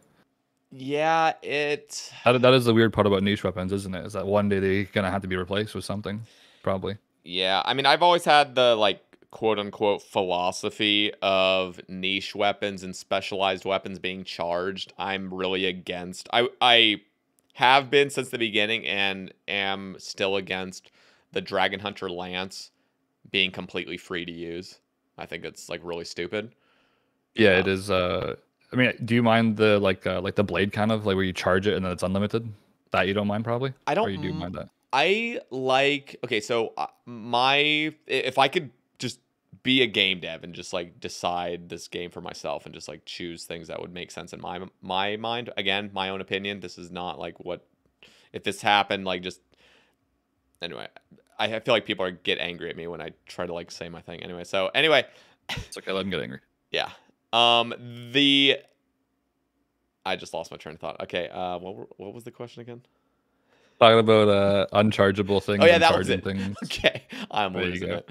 Okay, so all charged First of all, I'm a huge fan of charged weapons. Absolutely love the idea of charged weaponry, and I'm really glad that the JMods actually brought that up in the last Q&A. They were talking about like well, I think it was just Mod Aiza on there. He was talking about like charged weapons do have potential for benefit in this game, but they have to do it in the right way. And the wrong way to do it is how they've done it right now, where every single charged weapon is different charges. It's like, okay, this Iban's is 25 or what is it? It's not. I don't even think it is 2500. I think it's 250 initially or something like fucking. Yeah. Stupid. So like the inconsistency, you mean? Yeah, just make every charged weapon 100,000. Boom. So now there's no inconvenience of it. It's simply a way to give basically you have to pay to use this weapon in a sense, but it's not like the convenience is the thing that's, or the inconvenience You mean of it like, is annoying. do you mean like money strictly to fix it or what? So, for example, you could still have different items charging different things. So, like Sanguinesti Staff, 100,000 charges, charge it with Blood Runes. The Scythe, I have my own idea on this. First of all, get rid of the fucking well outside of TOB. Just get rid of it. Make the vials are kind of a weird thing. Yeah, and get rid of it charging with vials in general. So make it just the Scythe is now 3 Blood Runes per swing. Done, 100,000 charges. You can charge it wherever you want. Do you think it would be ever ideal to make it so you could charge a Scythe unlimited with like 1,000,000 Blood Runes, but then it's not tradable after? I mean, I don't really care that much, but I just find it weird because it's, I don't know. At least when it comes to, I don't know. I get bothered by like that kind of stuff mainly because like who's deciding the limit? I mean, yeah, obviously the limit is very strange and yeah, because like people have been saying, oh, just charge it with 100,000 bloods and we're good. It's like what? That like, dude, I literally spent like 2.4 million bloods in a year on my Scythe, and like I was just. The good part about something like that, though, could be that it's untradeable after. So, like, it removes it from the game. That is true. That is so true. So that could be like a cool idea. Forever. Yeah. Like, it's just bound to the account pretty much, unless a hacker gets and outs it or something. See, that's the other problem is, like, if it's truly bound to the account, do you just bring it in the wilderness and you never lose it? Like, how does that work? It would just turn to GP probably, like 10K. Okay. It'd probably just be lost like that, yeah, for sure. Interesting. Yeah, it's tough. I would rather it just never have things like that. Now, I like charged weapons. I hate degradable stuff. I hate charging or repairing Barrows items. I hate it when things break. I like the idea. I had like an idea on Barrows like a long time ago. I think I might have even tweeted it at Ash or something, but it was like probably 5-10 years ago. Yeah, maybe not 10 years ago, like 5. I think I said, is there any way we can overcharge Barrows so it's like 200% fixed so we could use it longer? Yeah. That's pretty much like what I was getting at, was just like, let us use it for longer and like let us like overpay so it can last a bit longer. Yeah, like, again, I hate degradable stuff. So in a perfect world, I would just say Barrows should all just be like permanent at this point. Like, just who like these days, probably. It's not like there's no like overpowerness from coming from it, so it's probably fine. Yeah, like at this point, yes, just make it so Barrows doesn't have to be repaired anymore. Like, seriously, it's tough. It is like a nice sink, I guess, for like the freaking PKing though, because every time you PK someone, you gotta fix the Barrows gear. It's like how much money sink there. It was like 200K to fix sometimes. Well, it's fine to like keep Barrows the way it is, whatever, but like don't set that as the precedent. Never do that again, in my opinion.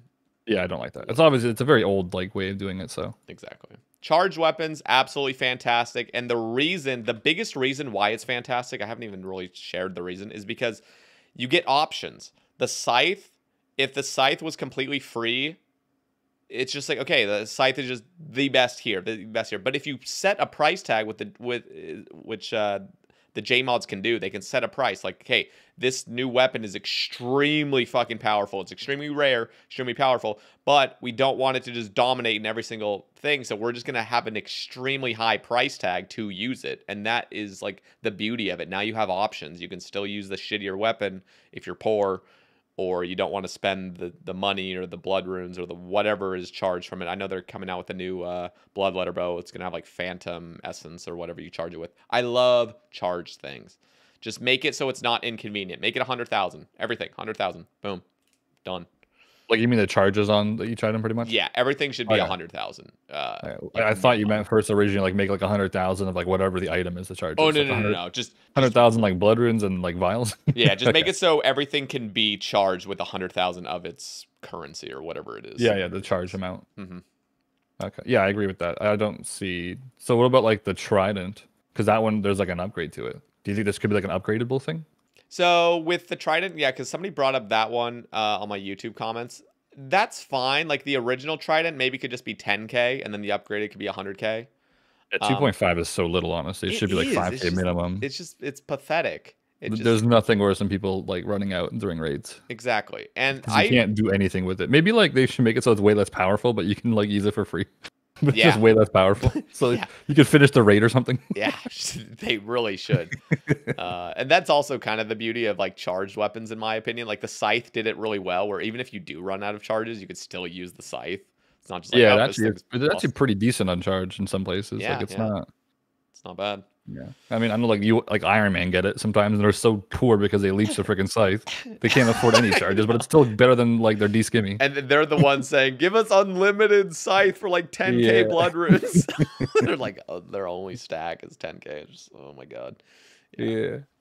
Now I like the idea of giving really overpowered weapons a charge. It gives more variety and balance to the game, and it's the same thing with specialized weapons. Arclight did it pretty well. You have to charge it with Ancient Shards, Dragon Hunter Lance, I don't like that you have to charge it with 3. That one's kind of weird, the Arclight. That one is weird, to be honest. Why isn't it just 1? Just give us 3 free charges with it. Like, why is it 3? And why not just make the Arclight 100,000 charges and just don't let it like just click the shards on the thing a million times. Just say how many you want to do in it. I don't know. Yeah, that one is strange. Luckily, it's not that many because it's like it's only a few extra clicks. But if it was like 100,000 limit, then obviously we need to have the X option there. Yeah. So just streamlining things like that would be really nice. And it gives variety in the future for weapons to be extremely powerful at a super high price, which it's like the blowpipe. Think of how beautiful the blowpipe is in a way. And you can use dragon darts. You're just burning money basically, but you get the best, or you can use a lower version of it. I like that. Yeah, blowpipe is a pretty good design for like when it came out because it was such a long time ago. It feels like now too, but pretty well good design. Yeah. Could you okay, so this topic's coming from Duanyi. Could you ask what his favorite task along the way to 200 mil Slayer was? Do you want to take a guess? Smoky D's. Oh, I barely did those. Oh, really? Abby D's. Well, before the ashes, no. You tell me. There's like only one task left to pick from. I can't. It's the Necreals in Slayer Tower. There we go, Necreals. Well, the Ash update made them a fucking crazy joke. Dude, Necreals are awesome in the Slayer Tower. I love them. You just like basically two-shot them with Arclights occasionally. It's just nice. Yeah, with like all that strength bonus for sure. Oh, yeah. Then there's me with a whip and a Proselyte. Wait, you don't use Arclight? I did, but I believe like because the way it works with the strength bonus, like you have to have pretty high strength bonus. Oh, yeah, that's true. I kind of wanted to use bracelets while doing Necreals. That's a good point. So like it would probably just make whip like just as good. So I just use whip normally. Yeah, those calcs get really wonky. Yeah, because ferocious gloves versus like the brace, it's a huge difference for Arclight probably. So yeah. It's like I'll just camp whip at this point, like tent whip. Yeah, they're really squishy too. Like you can use anything against them. Yeah, they got no defense. Yeah. Yeah, I would say Necreals for sure. I think I killed just about 200,000 total. Maybe like 20, 30K in the Catacombs. The rest is in the Slayer Tower. Are you a fan of Melee Slayer versus Barrage? Well, I've been doing Melee Slayer even when Barrage Slayer was a thing. I didn't like Barrage because of like the alting part of it. I didn't really use any alts. I think when I hit like 100 mil Slayer, I started alting Smoke Devils with my main for about maybe like 30 Smoke Devil tasks, I would say. And then they nerfed everything, which I was really happy with. I'm very happy they nerfed most alting methods, by the way, for Iron Man. I agree with that. I definitely don't know why it took them so long to nerf that. Yeah. It was like one of the main reasons most people started playing Iron Man. It was like no alts and like I know. And then they're just like, nah, you can use alts everywhere. I'm so glad they put a stop to that because like I was getting a bunch of like hate because I was sort of on the forefront of advocating for it. I'm like, dude, we got to get rid of alting everything. Like Corp especially. It was like if you don't have two the Corp rank alts, 1 guy? Sorry? Did you see the rank 1 hardcore guy at the Corp? He died a while ago. He had like 4,000 with alting. Jesus, yeah. No, I mean, So like zero danger, hardcore Ironman, like corp 4,000 or something. it's completely busted. I mean, Yeah, I did it for like 10 kills on stream just to show how busted it was, and I just didn't care after that. I know it's completely busted, and for hardcores, it's completely safe as well. Like not completely safe, but pretty much completely safe. And it was also like 3 times as fast. Yeah, pretty much. I'm just like, dude, this is so against Iron Man, and people are just so angry because I was trying to get rid of their like sweaty methods, and I'm like, I wasn't angry at people doing it. Obviously, I was just like, this I shouldn't be know, a I'm method just that we can do. exactly. Like, I don't blame you for abusing it, but it shouldn't be a method that we can do. Exactly. And for me, I was just like, dude, if I can definitely see if this never goes, like I don't know, if this trend continues, it's not even going to be Iron Man anymore. It's just like, yeah, it's going to be. You got to have your I alts. wanted to mostly get away from Altscape when I started like the Iron Man, because I was like, I don't really like this idea of just like everything just being Altscape. So I moved to Iron Man for sure for that. Okay. Really? RLY asks, been a big fan since you started creating content. How did you get introduced into the game? What's the hardest you've gone in the game over an extended period? XP per hours a day played. How many 200 mils do you have? So there's a bunch of different questions there. I guess we'll start with how did you get 200 mils? I have no idea.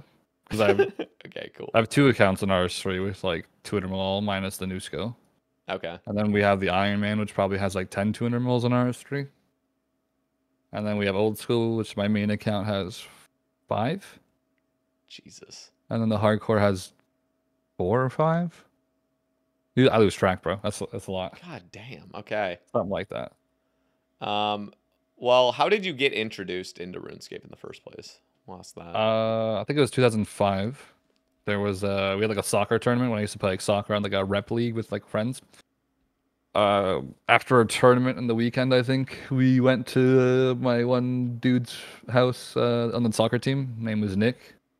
Him and his friend, like the whole, like we're all teammates obviously, so they were playing RuneScape on like a laptop, and didn't really know what the hell it was. They were just like chopping trees and stuff, and I for some reason thought that was cool.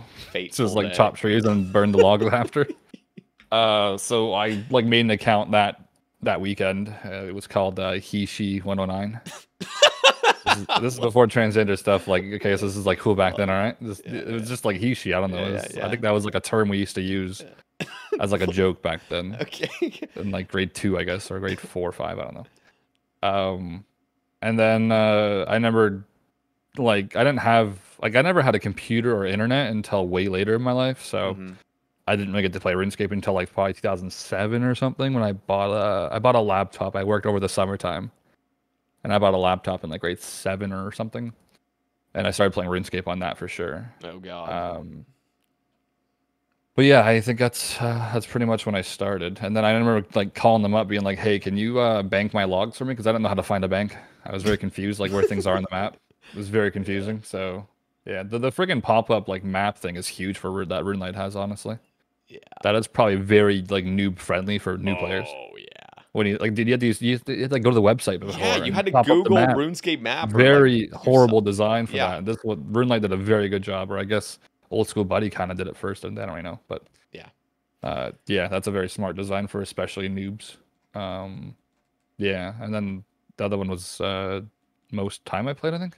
Yeah, so like what's the what's the hardest you went? Like at what time period was the hardest you were gaming, would you say? The last like 3 months of finishing 5.2 bill on RS3, I think. I think I started playing like 18 hours a day, and I remember during that time, this is back when I used to go like pretty consistently to the gym at that point. And I remember like slowly I just started going twice a week, then just once a week. And during that one workout, I was like, this is fucking horrible. I'd rather just play RuneScape right now. So I think it became like almost 0 times a week I'd be going to the gym. For about 2 months, I'd say, in a row. I still went like once, maybe. Yeah. But the workout wasn't good because my mindset was still thinking about RuneScape, because I was trying to finish the 200 mil goal. Yeah. So I was like, just very like, once I'm done this, I'll have a life, and that never happened. Yeah. So that was probably the hardest I went. In terms of my hardcore, I think my hardcore probably averages like 10 to 12 hours, I think, which is very much. But for like, I guess a content creator, it's pretty average. Yeah. I mean, So it's probably not average, probably a little bit above average, but yeah, it's a lot. I need to ask, just on that time period of you playing like 18 hours a day, do you? I had this question brought up on like a previous cast of like, do you miss the addiction for itself? Like, do you miss being that addicted? Oh hell no. I don't know who misses playing that much. It's not fun to play that much, honestly. I don't The game know. kind of loses its like taste once you like make yourself do it as like a chore almost. That's true. That there is. I don't know. I guess it depends on how you're playing it, but like when hardcore mode first came out, that was the most I was ever addicted to this game. And like the first 3 days of hardcore, I played like 21 hours each day. I've like never gone that hard. It's not. I need sleep. Yeah, I mean I that was for can't the ever go first that 3 days. Of course, I like crashed after that and like kind of like reset back to normal. But all I thought about was the game. I just loved it. I wanted to keep playing it. I didn't care about any other hobbies in life at the time. And I don't know, I kind of miss that like real obsession. Obviously, it's not healthy and there's a lot of like neglect that goes on in your life, but I think you can still have that when like a new update comes out and like, you like love it or something. But just to continue doing it consistently is very like oh not yeah, fun. for months on end, that's a completely different story. Like you're Yeah, right. I don't mind no lifing for like a few days. That's like kind of cool sometimes if you're trying to do like you're trying to reach a certain goal in a certain amount of days. Yeah. But once you like continue to do it every day and you just Oh, then it's not even fun. It's just like you doing it out of like just yeah, I meant more for like gotta do this. consistency stuff. That it really is too much sometimes. That's Because then you like don't even want to leave the house, and then it just gets worse. horrible. So I would say I don't miss that at all. Probably. Yeah, that's fair. That's a fair take. It's also I think when Group got released, I guess I played a lot actually. Hmm. I was not yet back in the gym. I started going again like 6 months ago, I think. So during Group, I didn't go to the gym at all. So that was horrible. So there actually was here, let me like try to find that. There was a question talking about oh, here it is. UFC fighter asks, "Will you ever post gym vlogs like you used to?" No, I don't think so. They're just like kind of awkward to record, especially like when you normally go to that gym every day. It's like, You're hey like guys, this you're is like me an with the camera. influencer. Yeah. Now, if I was like a Chris Bumstead, I don't know if you know who that is. Yeah. He's like classic physique champion like 3 or 4 times. Okay. He's actually Canadian. He gets like almost 1 million views a video. So if it was my job to that extent, I don't think I'd be embarrassed to have a camera with me. Yeah. But also most people would know who I am at that point. Like most people at the gym know who Chris Bumstead is if they go to the gym. Mhm. At least for the most part. If you don't know who he is, you'll probably find out once you see how big he is. But no, I can't. It just feels weird because I see these people like every day almost, and then all of a sudden I have a camera on me, and it's just like, who's this guy?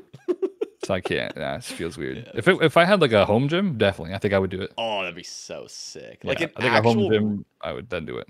home gyms are like genuinely goals. Like that, just like an actual good gym. That would be so nice. I like the idea of it, but at the same time, I kind of like the atmosphere of the gym. Really?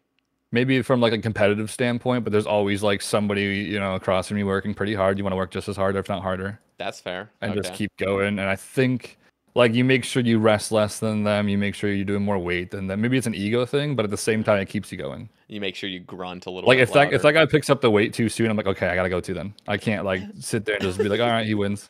You play these mind games when you work out, dude.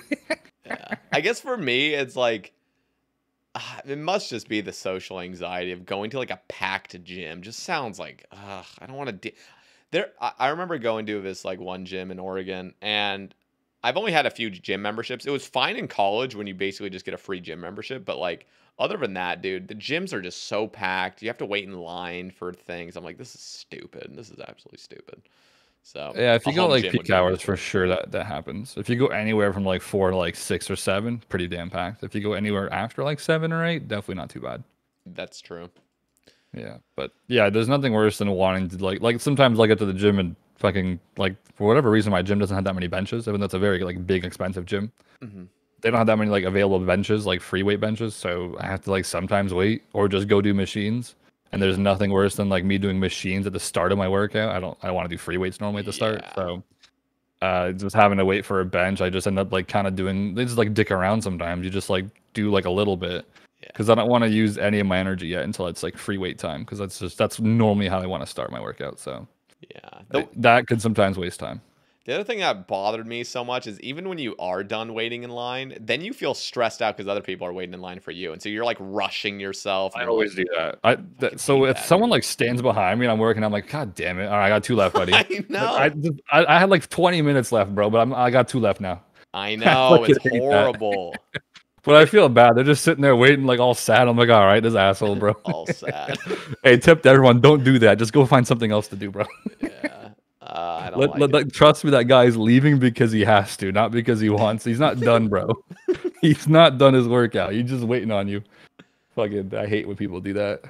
I make sure I never do that because I know exactly like what they're thinking. Okay, Huge Ass asks, what made you call yourself #1 bass or boss? And I also want to know, like, where did Alkan come from? Is Alkan your name? What's Alkan? My actual name. That is your actual name? Yeah, from birth. Yeah. Damn, that's sick. That's a cool name. I've never even heard of that. It's a Turkish name. I think it means red blood in English. I don't know why that would be my name, but I think it was probably just like other family members that had the name, so they just gave it to me. That's really cool. I like that name a lot. Yeah. Fuck. What was the other question? What made you call yourself #1 bass or #1 boss? All that stuff. So I think when I was like members, this is like probably one of my first members accounts. I remember going to Lesser Demons and the Kremja place in like the free to play area. But I was on a members world. I had a Slayer task there, I think. And I remember seeing somebody there called Rod for boss. So it was ROD with the number 4 in it and then boss. And I just thought it was really cool. This guy had the name boss in his name. And then I just tried to figure out a name for like my new account that I made later on, which is like now my main account on like both games, just Alkan. And I just called it #1 boss because I needed to have the boss in there no matter what. Because I thought it was a sweet like name. I was probably grade 7 or 8, probably around then. So that's when I made that account probably. And then #1 bass, where did that come from? That was just me mocking my own name. Nice. Yeah, it's just fucking. I was like, I want to be like Alkan, so I just said #1 base. Okay. Yeah. Pitbull, hardest and easiest grind with the biggest upgrades. Wait, can be. Wait, what? The biggest what? I'm confused. Let me read this. Hardest and easiest grind with the biggest upgrades can be spoon, dry, KCs, and changed. I'm fucking losing it. I don't understand this completely. Do you have? Wait, type it in Discord. I could probably see it. Just like high paste it. I'll link it too. I'm assuming what he means is the driest I've gone on something and how hard the grind was, maybe. There it is. Hold on, let me click. Hardest and easiest grind with the biggest upgrades. So maybe like armor upgrades for like an Iron Man? I guess so. Okay. Hardest grinds. Well, I haven't done the Inferno yet, so that'd probably be like the harder one. I didn't like going for Scythe because it felt so useless using a freaking non-Scythe at TOB. Yeah. I got my first top weapon at like 500 KC. I think it was a Sang Staff. I got my first top weapon at 915. Yeah, I think I remember seeing that tweet like a long time ago. I was like, okay, maybe it's not that bad for me then. Yeah, then you get some people with like all weapons and like 300. I'm like, what the fuck is this bullshit, man? Every single hardcore like that ever did it initially. Sick Nerd, Mutts. Yeah. I think Roydy was the first guy that actually went like slightly dry. I think like maybe like 10 years ago, I was so annoyed by drop rates. I genuinely thought that drop rate should just be guaranteed drop when you hit the drop rate. I was like, fuck all these people getting lucky, bro. Like, wait, so like everybody like you couldn't get it the drop when you get the KC that's earned for it. Yeah. Damn. Yeah. This is back when I was like probably like in grade 10, like in high school. I probably had like this. I was just probably annoyed that people just could go and get like an Elysian Spirit Shield on like RS3 and just have all the money they need after that. And I'm like, this is bullshit. So I was like, you should have to like earn your fucking drop. What are your thoughts on? I think RS3 might do it where like you get a better increased rate after drop rate. Is that how they do it? The pet grind, yeah. Oh, is that called just for pets? Yeah, it's just for pets. It's called thresholds. So if Bando's boss is 1 in 5k, when you hit 1,000 KC, it becomes 2 in 5k. So it's pretty much 1 in 2,500 now. Okay. So after you get 1,000 Bando's boss KC, It pretty much just makes it so very long term you can't go extremely dry. Like you know how that one guy's name that went like 20k mole KC dry. Yeah. That could like probably never happen on that game because the prestige would end up being like your chance of getting mole pets like 1 in like 100 at that KC. Mm-hmm. And technically, if you don't ever claim the pet, you could just spam drop the pet actually. Like if you get to such a high KC, you could just almost always guarantee the drop. But that'd be like a very high KC, I think. Interesting. So yeah, I wasn't really when pets first came out for old school, I kind of thought they should have done it that way. Mm-hmm. Because it just gives you a bit more of a feeling that like you're actually kind of closer to your goal. Yeah, yeah. Like there's no like, oh, I'm the same as I was the first KC. Yeah. It obviously wouldn't work these days because people have already grinded pets like crazy, but yeah. I like that design more, I think, because then you can't go extremely fucking dry. Yeah. But at the same time, I guess it's part of RuneScape, isn't it? It's hard to say. Like, yeah, you definitely, it makes sense. And if we didn't already have the system we had, I bet more people would be open to it. But like, because we do play with just absurd dry streaks that can just happen. The things that it's not much of like an upgrade. Like 1 and 2.5k at Bandos boss after 1,000 kills that you've already done. That's not like that big of a boost, but obviously it is a boost. Yeah. The thing that scares me is like, do you remember that Discord bot that you could just like say like plus kill corp 30,000 or whatever? Yeah, I've done a few of those where it's like plus complete corp, and like I seriously had a few times where I wouldn't get an Ellie until like 44k. That's it's just like 10-11x rate. I'm like, bro, like obviously this is extremely rare to happen, but it could happen. Yeah, and like the fact with that that threshold thing, that pretty much can't really happen. Yeah, that would be. That's what it prevents from happening, pretty much. Yeah. So with like big grinds like that, if you really are a completionist, I mean, not like I'm like advocating for it, but I definitely think it's reasonable. I don't think it'll ever come into old school, but like I'm not like, oh, that's a stupid idea. I think it's just normal. Yeah, I think I thought it was originally crazy when like old school released pets with no thresholds. I was like, holy fuck, it's gonna take forever. Yeah, because they're not really guaranteed. Yeah, they do. But I was shocked because I was so used to the threshold method on RS3, so it was surprising seeing like, wow, people are actually gonna grind 5,000 with no like extra reasoning that they're gonna get it soon. Yeah. It's now, kind of crazy. I will say, selfishly, as a content creator, I kind of like the old school drop system because some of the time your channel like blows up because of insane drop. Going dry. Yeah, that's normal. Yeah. So. Yeah. I spooned like most of my pets on my Iron Man for sure. I think like only 2 of them I went dry on when I was hunting them, which is like the mole pet, which is nothing. And then I don't have like KQ yet. I'm like 4,800, I think, and KBD I'm like 3,500. But those are like all easy bosses, so I'm not worried about those. Mm-hmm.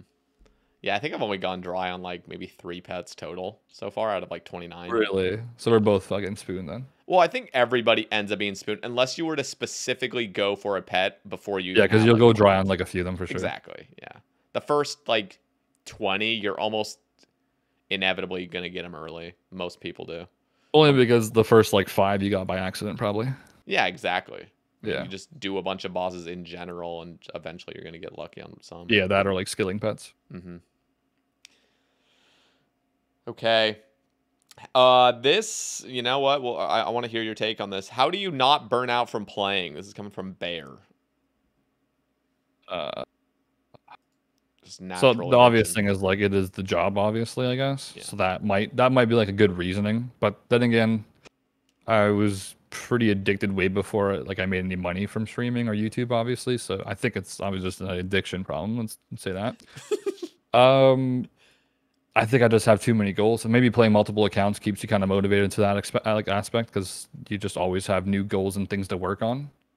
And like if you AFK an account to a point where it becomes like, because obviously like, when you make an account, the first like few months, it's just like the really boring grindy part of like an Iron Man, for example. So if you kind of just AFK past that part, and then you look at the account and all of a sudden it has like decent stats, you want to start playing it. Mm-hmm. So I think something like that probably helps a bit. But definitely playing multiple accounts probably less likely to burn out because you can just always do something else. Interesting. I've always been more of a solo type player, but I wonder if I would enjoy multi-logging a bit more nowadays. I mean, your Iron Man, you could pretty much go AFK anything you want on it. So you could have like unlimited blood shards. You could have unlimited amethysts. Yep. You could have unlimited like anything. You could do collection log AFKs. The problem is Like, I worry about like how much motivation I'd have on the active account. So if I were to make a new account, or I even have an old hardcore that's like 1800 total with Dragon Warhammer and stuff, like yeah, you would just have to. Well, if you ever have motivation to play it, that's when you'd probably just take advantage of that. yeah. And then if you lose interest, that account can go AFK and you can log back onto your Iron Man that has like 100 blood shards now. Yeah, like Fuse. That dude literally camped blood shards for like a year. What the shit? Yeah, I don't think I would have camped them for that long because there's so many other things that you could have done as well. But but yeah, that is like you literally can just perma camp those like forever blood shards. Like that's yeah, nice. with the Scythe debatable. Scythe is fucking stupid That's blood true. shards. That's true. But yeah, like I kind of recently started AFKing the Iron Man like a little bit. So I made myself 100,000 cannonballs while doing that. I mined myself, or I got myself about 50k amethyst arrows and darts now, because I wasn't really in the mood to play at the moment. So I just did that, and I don't know. Eventually, you just get motivation for playing it again, and it has like all these supplies. Okay. I definitely think Iron Man is also the reason why, because I think gathering supplies as an Iron Man is just very unique as opposed to a main account. Yeah. So I think that aspect is nice. Like I would never AFK cannonballs on a main. I would just log out. There's no point. Yeah. I would just buy a bond and buy the friggin' cannonballs with it. Dude, I'm AFKing cannonballs right now. That is great. Yeah, that's what I was doing. That thing kind of sucks. It makes it so much less AFK. I know. They did it in the worst way, dude. I'm so bothered. They did it the way nobody wanted to do it, bro. No, it's so dumb. You wanted it to be more AFK and just quicker. I know. I wish they did it the other way, bro. Just make it let us like store friggin' steel bars in there or something and just use it as we go.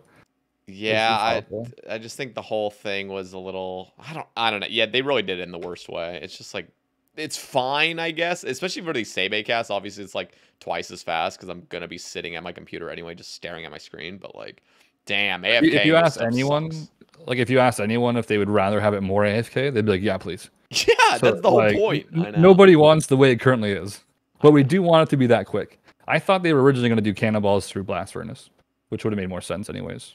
Because like the speed would have been so much better. That'd be insane. Like that would be nice, man.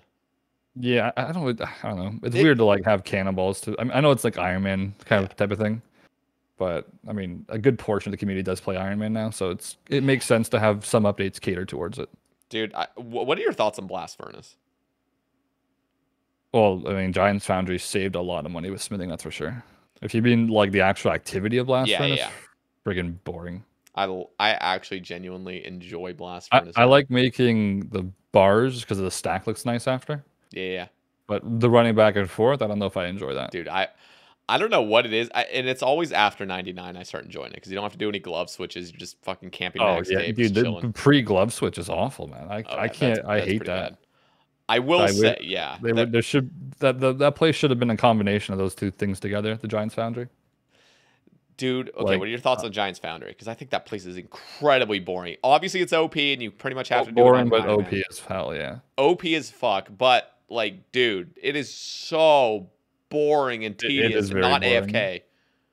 It tricks you into thinking it's AFK, and then you fuck up your sword. It's a horrible design, bro. Yeah, I wish it was. I do not like Giant's Foundry. It was fine for the first 5 hours, getting a few collection logs, and then I'm like, oh my god, like this is the word. This is like hell. This is like MTA. If they made it so you like stop after you've reached like when you can't do it anymore, otherwise you damage it, it'd probably be more enjoyable because it'd be more chill probably to do. But having to make sure you don't overboard with your friggin' sword can get like a little bit annoying, yeah. I don't even know if it can be. This is my own opinion. I hate Giant's Foundry. It's the worst. It is the worst. I think I might enjoy it just because of the fact how beneficial it is for my account. I don't know if the actual activity I enjoy, obviously. Yeah, you're totally right. It's incredibly beneficial. It's made 99 smithing like a super streamlined grind for Iron Man. It's no longer like buy gold ore a million times. It almost feels like Mahogany Homes upgrade type of thing, like in terms of like now you can get like level 80 so quickly and so cheap with like construction and smithing. Yeah, I'm talking about the activity itself. Mahogany Homes, great. I think they pretty much nailed it. I think they did as good as they could have done with their like. You think they're gonna have more skills resources. like that with like contracts? I hope so, but I also hope the rewards. Again, you know, I think you'll appreciate it. Most people in my audience have heard this a million times, but damn, if you want to give rewards from, especially Mahogany Homes, when construction is meant to be a gold sync skill, dude, just let it shit out clue scrolls as the rewards. You know what I mean? Like, do a bunch of contracts, get like some Amy, what's that? What are the points? Carpenter points? I don't know what I'm trying to say. Oh yeah. And just let us buy clue scrolls or something, or like do something that isn't just shitting out gold for you as rewards. Like that's the perfect opportunity for it. And that would be. Oh, the rewards is like the loot crate. Is that what that is? Yeah. The loot Does it crate's give awful. you a lot or not much? No, it's horrible. It's like it gives you like 5 steel bars and like 5 normal planks and like a few nails. It'd be cool if they had like an expansion to like reward points. I think that might kind of correlate a little bit to this RS3 thing. I fucking hate comparing it to RS3, but What? RS3 has like a mini games reward shop. Ooh. So you can buy like a Castle Wars plate body thing, whatever it is, by doing like BA. Like if you like, it was like a spotlight. So if you spend a certain amount of time in BA, you'll accumulate these points. It's like 1 point a minute if it's like the spotlight of the week. So while you're spending time there, you're collecting points on top of getting normal points for BA. And those points have like a reward shop. And the reward shop lets you imbue your rings, for example, which would be pretty cool. It's like an expansion to Nightmare Zone. Yep. It lets you buy full void. So you can actually do Castle Wars and get full void. It's much slower, but you can AFK Castle Wars and get full void from it. Like that type of thing. Yeah. But it kind of correlates like the reward shop being reworked kind of thing. But I thought that was a pretty unique reward shop. Probably wouldn't work for old school, but it is kind of unique. Yeah. The one downside of Mahogany Homes is there is no rewards, and they can't really like there is rewards obviously, but there's no like actual worthwhile rewards where it's like I think the reward for them was just that it makes construction cheaper. That's like the reward for it pretty much. Exactly. Yeah, there wasn't designed to be an actual reward. Just the method was supposed to be helpful. It makes me sad though because like they really could. I don't know. Like loot crates, as Fortnite-ish as they are, they're so fun. Like stacking up like loot and actually like getting like rewarded for it. And again, it's going back to construction being a gold sync skill in and of itself. Like that's the purpose of it initially. And you can't really just start shitting out gold from these loot crates. But I kind of like the ones from Guardians of the Rift. They actually have a very high clue scroll drop rate. I don't know if you noticed that. I like Guardians of the Rift. It's a 1 in 5 drop rate for a hard clue from those things, but they're kind of rare to get. Yeah. But I still like those because it's almost like stackable clues in a sense. They are, yeah. I did them recently, and I was like, I just got like 3 hard clues in like no time. Yeah, that's but it took a long time to get it, obviously. If it was a reward like that from like most like mini game related things like that, then that'd be kind of cool. Yeah, I wouldn't mind that. Okay, Ariadna. Are you afraid your streaming career might take a hit if your main hardcore dies? No, not at all. Because I think most of what I stream is not my hardcore. Like all of last year, I streamed just my Iron Man. My hardcore was in the bottom corner mining amethyst. So I don't think that's like a main attraction to my stream at all. Maybe. Have you had nightmares of your hardcore dying? Like, how much do you care about your hardcore status on that account?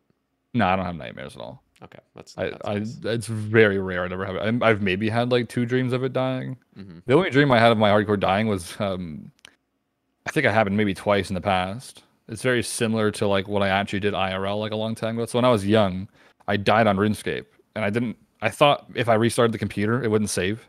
So like, I wouldn't actually been dead. So I restarted my computer when I was really young, think I can log back in and not be dead.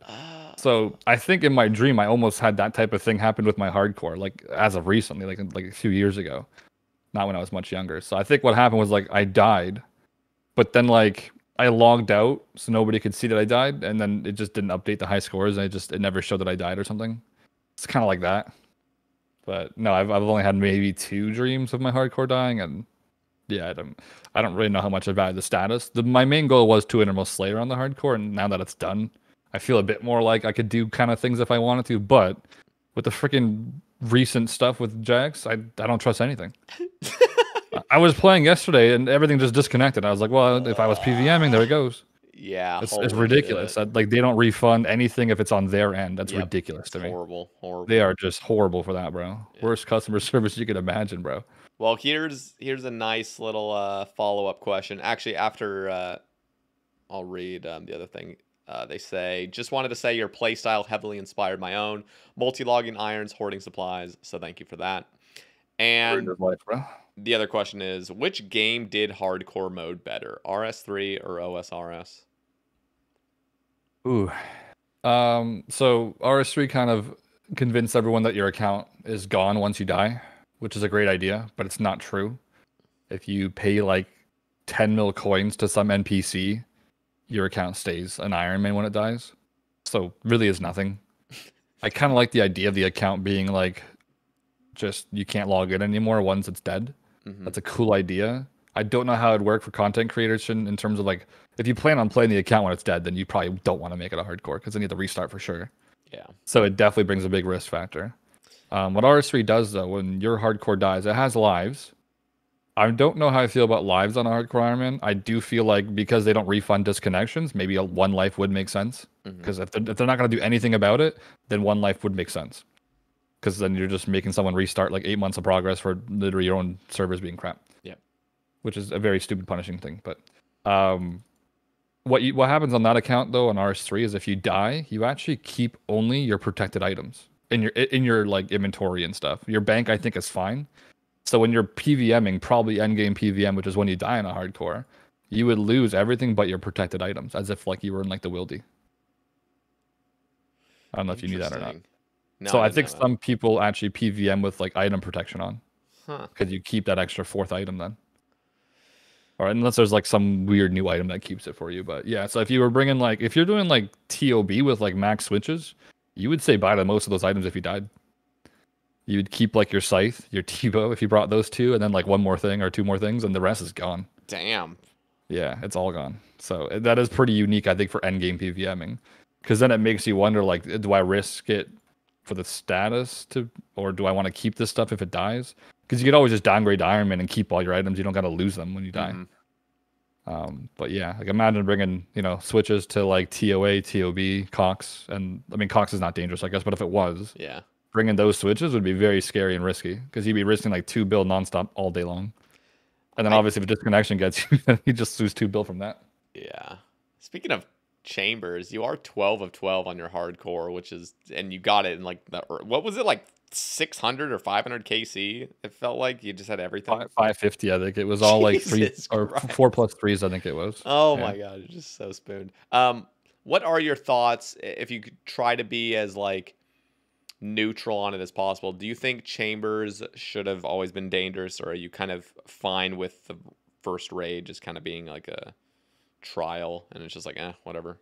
I don't know any hardcores that think it should be safe. I think most hardcores think that it should have been dangerous.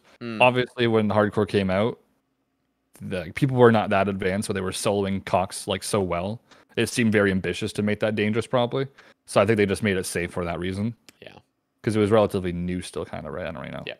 But if they were to ever do it again, yeah, 100% not safe. It would never be safe if they redid it again. Yeah.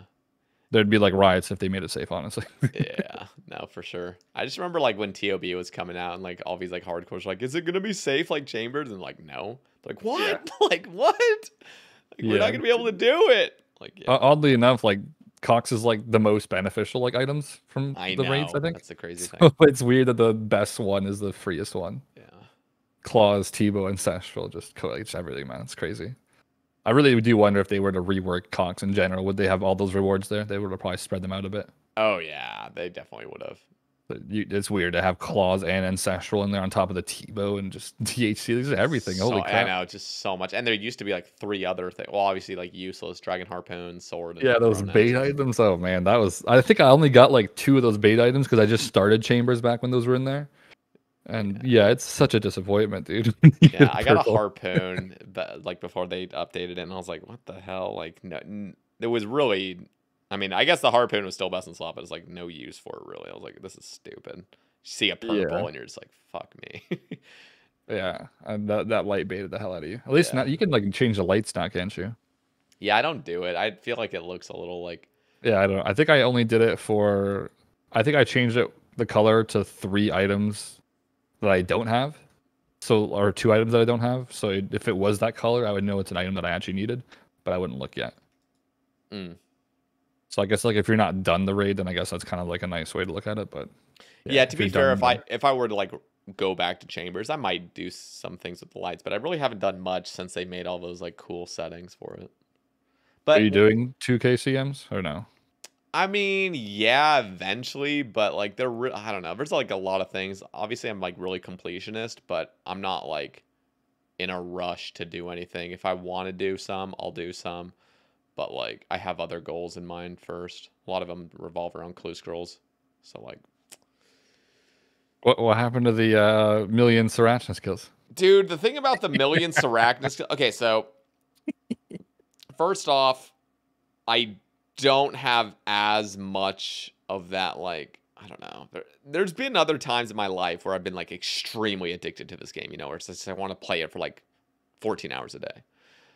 And like like this year, as of recent, I've made a lot of like lifestyle changes, so I'm more like balanced with things, and it's been really good for me, just like mentally. Much better long term, yeah. Exactly. And so I don't ever really push myself super hard. I just try to really prioritize enjoyment over like anything else. But I still have the same sort of goals. I just can't get them done as quickly. But like You think you wouldn't enjoy Sriracha like casually more? I enjoy Sarachnis. The problem is like it still takes a while to get clue scrolls from there, and you can go on pretty big dry streaks, and that's just the whole fact with doing elite clue scrolls. Elite clue scrolls take a while. It takes on average like 80 minutes to get an elite there, and if you go like 4 times rate, you're spending like 3-4 hours sometimes just like not getting a clue scroll and just killing Sarachnis, which is just it's not great content. You know what I mean? Just like okay. Do you think it's most likely because you're like a content creator at this point? So it is. It is. You wouldn't. It's hard to just stream the same thing nonstop. Exactly. That is the case. Now, I love streaming clue scrolls. Like just doing the clue scrolls, it's tons of fun. That's really what I would love. And that's honestly stackable clues. Yeah, that'd be so much nicer. Like I would just get clue scrolls off stream and do them on stream. The biggest appeal to the main game is implinks. As much as I like disagree with implinks, just the fact that you could just endlessly do clues sounds fun. I talked about that in my ramble like recently. I was like, I think it's the most overpowered thing ever. You can just buy clue scrolls. It used to be like a very big time spent, and then now it's just free. Not free, but let you still profit from the actual clue. So it's kind of free. So. In my ideal world, I feel like we're like hard locked with this idea that elite clues always need to be around like an hour plus to get, and most places like 3 hours plus to get. Yeah. Like I want to like change people's perception on that. Like I would really love it so clue scrolls are shat out just a little bit more commonly. I'm thinking like I don't know. Like if you were to do a dedicated thing like the meta for elite clues, I'm thinking like 20 minutes, you know? Like you can do a piece of content that's pretty challenging, you get an elite, and yes, obviously that would totally shake up the metas, but like why are we still on this thing of like elite clues can only come every few hours? It bothers me a little bit. And that's my own idea. It'd be cool to have like instead of like implings, it'd just be like a different activity, but you can get like any clue scroll while you're doing the activity, but the activity doesn't really give you XP much. So you can like actively go for the clue, but you're risking like your time pretty much the whole time. That's I guess that'd be very like Iron Man friendly, but no, but I think you do have a point there. Is like you could have activities that are not meta in any possible way, and you could just make it so those are better for clue scrolls. I was even thinking like if they ever did come out with a clue scroll guild or a clue hunters guild or whatever, like that would be the guild where it's like okay. There are now activities that aren't going to really benefit you in any other way besides getting clue scrolls fast. And yes, you could say, like, that's OP, but, like, bruh, we got fucking implings. Like Volcano, pretty much. It's, like, barely any XP, but you get, imagine, like, the drops being the clue scrolls. Exactly. Just things like that, and it doesn't have to be exactly that way. I just think clue scrolls in general should be a little bit more common. You could have items, like Rings of Wealth, that can increase those chances if you really care, and... Like the Wildy fucking update there? Yeah, but oh my god, if they ever made it so like elite... It works outside the Wildy. Yeah, I get worried about like making metas for things that aren't PvP related in the wilderness. It's just horrible. I think that's like so bad. Yeah, I did a lot of like hard clues when I was doing the Wildy collection log thing. That like Dagon High Robes. That was like too many clue scrolls, honestly.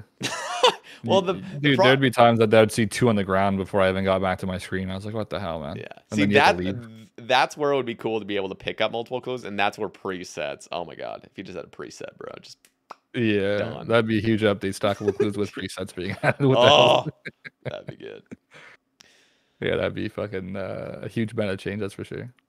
Okay, here's some topics from a cold one. He has a few, so I'm just gonna list them off, and we'll just go over them one at a time, I guess, afterward. What kinds of bitches do you like? How you grind numbers so hard without burning out? I guess we already covered that one. Soup sucks, and I best best memory of playing in the glory days. So, Ooh. number Okay, one. the females, we don't call them bitches. That's very disrespectful, dude. Yeah, come on, a cold one. In the past, dated Latina girl and probably Latinas. Nice. I thought you were just gonna say all bitches, like you're. I was trying to be serious over here, bro. This What the hell? real. This got real. He has an actual question. For what was the other one? What soup sucks? Explain. That was like a meme way back in the day. I think I made an account called Soup Sucks even. It was like a hardcore, but I changed the name after. Dude, you know what the worst feeling is? What? Getting souped on live stream. Oh, I hate that, dude. That's the worst. That happens. I don't even know why. I'm gonna start doing it to like YouTubers. Be like, yo, dude, you'll never guess what I got while watching your video. Fucking soup. I fucking hate that meme, dude. It's so annoying. All right, best memory of playing in the glory days. Was there a specific memory in the olden days that you just really like?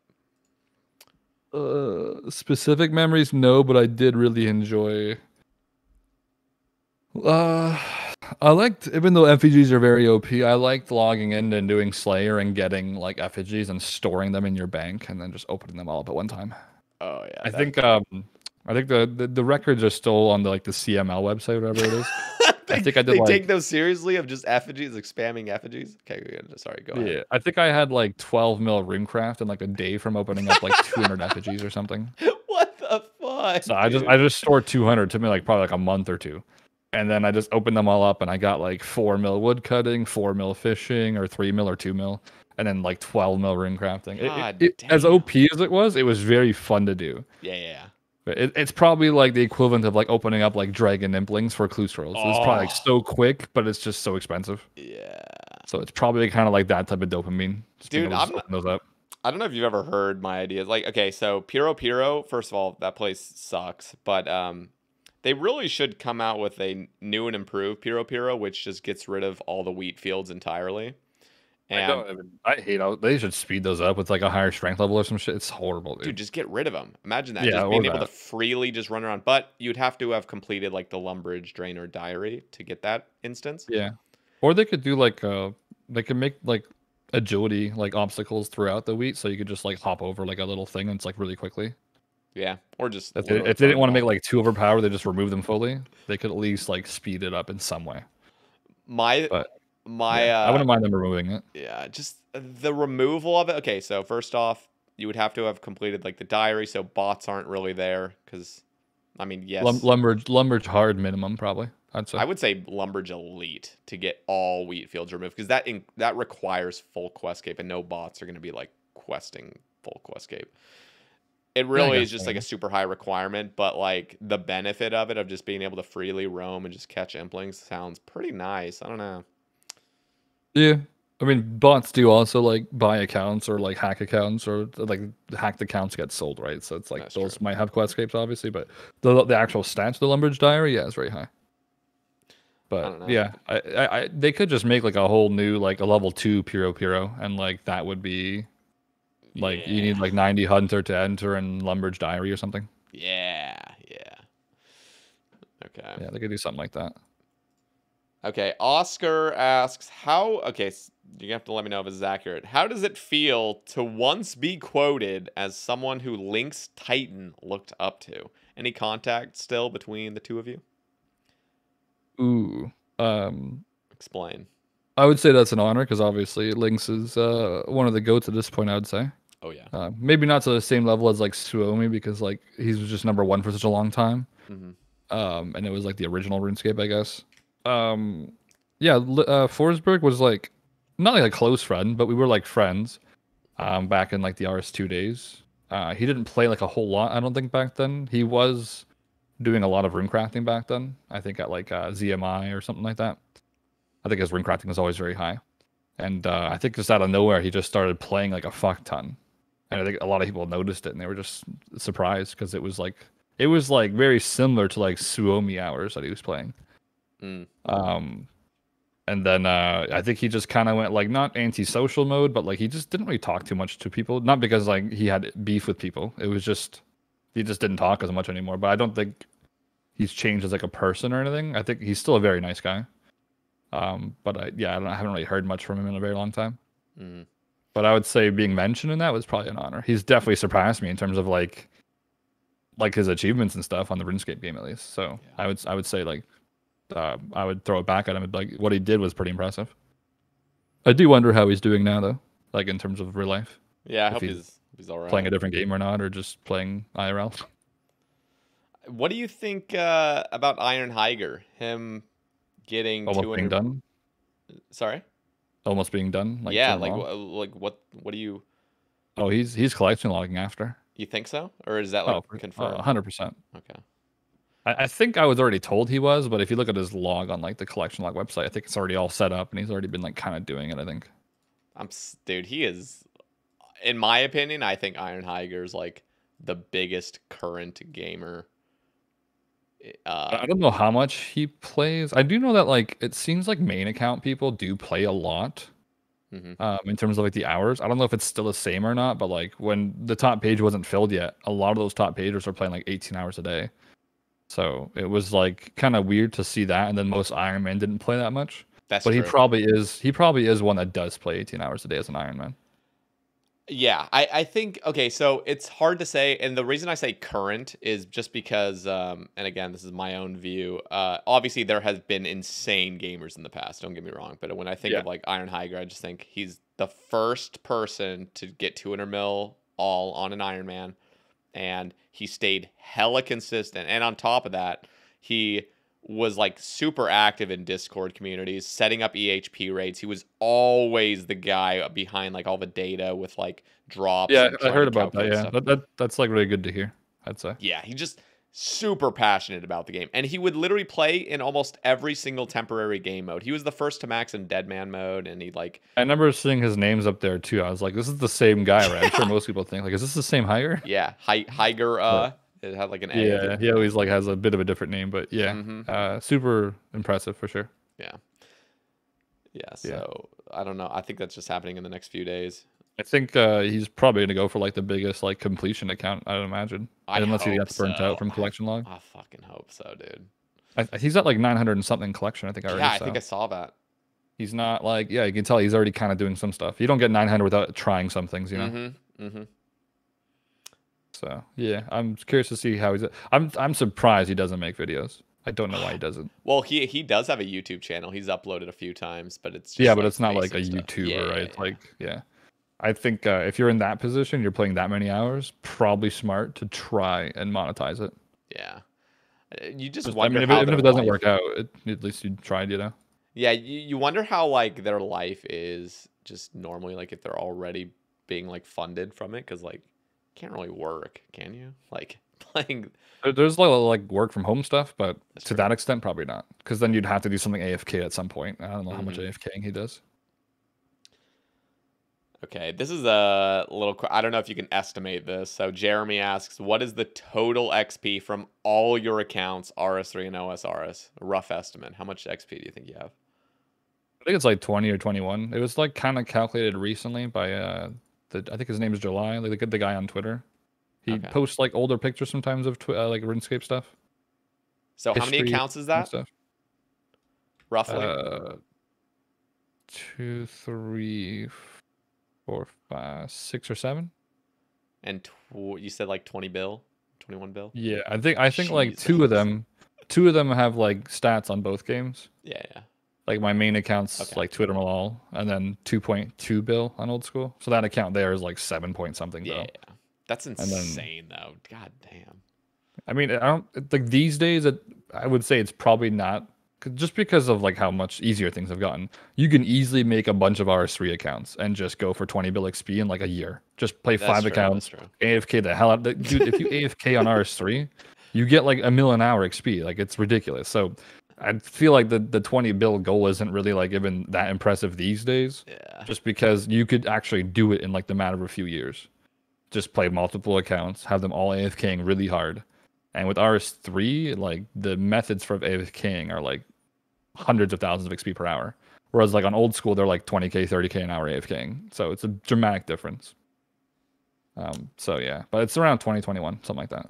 Okay. I'm sure somebody probably does have higher. They just probably do it all in RS3 though. I don't know if I'd even count RS3 these days. Unless it's Iron Man. I'd maybe count RS3 Iron Man. Okay, this is a little bit change of topic. Do you think that anybody will ever complete the collection log on old school? Wait, how many masters is it? I don't even know how many it is. I've 100,000 at least. It's got to be. Is it even possible if you camp every single impling and we give every impling to one guy? Like, is that even possible? I mean, it's got to be. The thing is, it's just so many hours. I think, I mean, even if it were to be, let's just be like really, I don't know. Let's just say, for simplicity's sake, it's 100,000 masters. It's more than that, I'm pretty sure.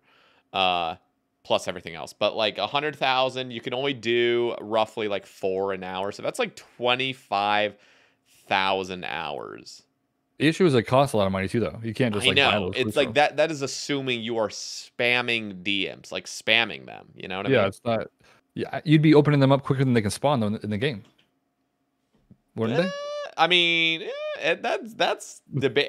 That would be interesting to know of how many DMs are caught per hour in the whole game, all worlds, all Puro, all surface world. That's a good question, actually.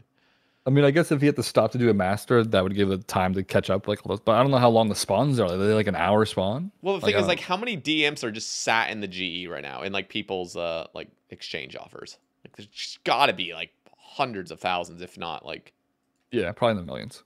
Yeah, I don't know. It would be really cool to see some of these numbers. Obviously, it would like fuck the market, but like I would love to see. What do you think about the jar change? I wish they would have gone a different route, but I don't really care that much, mainly because it's just like. It's just one extra item that like is still not completable, obviously. Yeah, it's just dumb. It's just like, okay, yes, the drop rate was absurd, but like, dude, it doesn't matter, and nobody's going to complete the collection log. I can understand people just wanting stuff, and obviously the item was absurd. Means like one thing can be greened for sure now, as opposed to like before. It would be green, probably. So it's fine, but I really wish they had gone about it a different way. I was thinking, like, what if they came out with like a little Zaya gauntlet, where the whole idea of the gauntlet is not to give new uniques, but just to give totems. Yeah, give like tons of totems per hour. Yeah, they could have definitely done like a buff in totems in terms of like just a straight meta of going for them. But I feel like it's just such few people chasing totems in the game. It wouldn't do anything. You know what I mean? Yeah. Like, who actually, like, just like 10 people collection logging would fucking go for it. Like, it'd be just very few people doing it probably. Yeah. And because I don't know what the appeal of like totems is beyond just going for the jar drop in. And that's like very end game, even collection logging. Like, that's like the last thing you'd probably want to actually actively go for. Yeah, exactly. I don't know. So it'd be pretty dead. Them changing it to 1 in 200 at this point, it's like good. It's just over with. Like, we can just move on, because I feel like for so long there was always this idea that it was going to get buffed, but we never do win. So everyone just was like awkwardly stacking their totems. I just kept sending them like an idiot, but like I have like 900 on my hardcore, I think. You still do? Yeah, I used like 200 like a long time ago, and I stopped doing it because like if you disconnect, you would actually die there. But now you can use like the Tebow thing, so I didn't, and plus I wanted to save them just in case I become like a regular Iron Man. Yeah. That's 900 hard clue scrolls I can actually do. Whereas like sometimes deep wieldy ones, I don't really do those. Dude, not only is it 900, but if you were to get the elite combat achievement done, like that's 1 in 4 elites. Like that's over 200 elites right there. Oh damn, that is a lot, yeah. Yeah, that is juicy, dude. Yeah. Oh, I would kill for that. Elites are actually not that bad for a hardcore because there's not like that many wildy steps on them. Hard clues are just awful. You never get wildy steps with elites hardly. Yeah, it feels pretty rare. I definitely don't drop them as much as I drop the hards. Mm-hmm. But I've been doing like some wieldy hard steps just because of the whole like tanking thing. You can kind of like alt now, pretty much. Yeah, and if you're in singles, like you were chilling. Yeah, I still go to like some multi spots, but like Dark Warrior's Fortress one and oh yeah, if you're under 20 wilderness multi, it's not that big of a deal. You just hold your teleport, but like yeah, it's not too bad. Over 30 multi, Jesus Christ, you're on fucking. That's dangerous. Good thing I did that like Ring of Wealth thing in the wildy like a long time ago in the hardcore. The Fountain of Ruin thing. It's multi there, right? I think. Yeah, that's so dangerous. But like, yeah, I did that. You know you're safe. Like the actual chance of you dying there. Yeah, it's very so limited. small, but it's like there still is that chance. But you also know you're fucked if any clan logs in, or just one guy logs in and barrages you. His team is coming. Yep. Yeah, there's no hope, especially as like an end game hardcore. 100%. Oh, yeah. People see your name, it's over. It's over. Okay. Yeah, I'm pretty happy with the jar change, I think. Yeah, I was like indifferent with it. I was like, I don't really care if it happens, because for me it's like I'm not going to complete the log anyway, so this isn't like an item that helps me complete it, because it's not going to be completable. So yeah, it was just an extra item. Yeah, it's whatever at this point. I'm honestly a little bit glad they didn't touch the stale baguette. I'm gonna be honest, mainly because I already have one. But like, I wouldn't mind if they just made that like random more common than the other ones. That would be maybe an okay change. Dude, I wish they would actually make all randoms a little bit better at this point. Just actually like let you do the random without just being like, this is a complete waste of time. Yeah, I wouldn't mind if they made it so you can like turn off a random so you never get them. Yeah, that'd be kind of nice. It really is bad at if you do like agility at Artie and someone's random is in front of you, you click on it. Yeah, I mean, I have that option hidden now. I don't. Yeah, you can probably hide it now, but like back in the day, you would just keep misclicking it. Horrible. It's like, how is this guy's random like harassing me? Yeah. What do you think about the Ring of Wealth getting a new drop table, like the rare drop table being changed? Like rework the whole drop table? Yeah, just completely reworked. Like that thing is so ancient. Oh my god. Not a bad idea considering you're sacrificing DPS for wearing it. Mm-hmm. Well, obviously you don't have to wear it, but yeah, you would get the increased drops by wearing it. If they did that, they'd have to make it so you camp the ring the whole kill though. You can't turn it on, just like the other ring. You can't take it on and off throughout kills. Wow, I don't really care. If somebody wants to fucking sweat switching on rings, like go for it. I don't really care. It's just like, dude, you're getting like 1 or 2 max hits. I don't give a fuck. I guess. I feel like when they add awkward delays like that, it's just strange because first of all, nobody was willing in the first place besides like 0.01% of the community that's like gonna ring switch. But yeah, like who the hell bracelet switches? Be honest, like who it depends if you're in competition, you probably that's true. That's true. But at that point, if you're in competition to get extra GP, like oh my god. Yeah, for sure. Yeah, I think it would be kind of cool to... It would be, going back to your effigies. Like, it's just like getting a random drop that's actually cool. Like, oh my god, like I just got like a freaking... I don't even know what would be like clue scroll, right? Is that the only thing you're thinking is clue scrolls?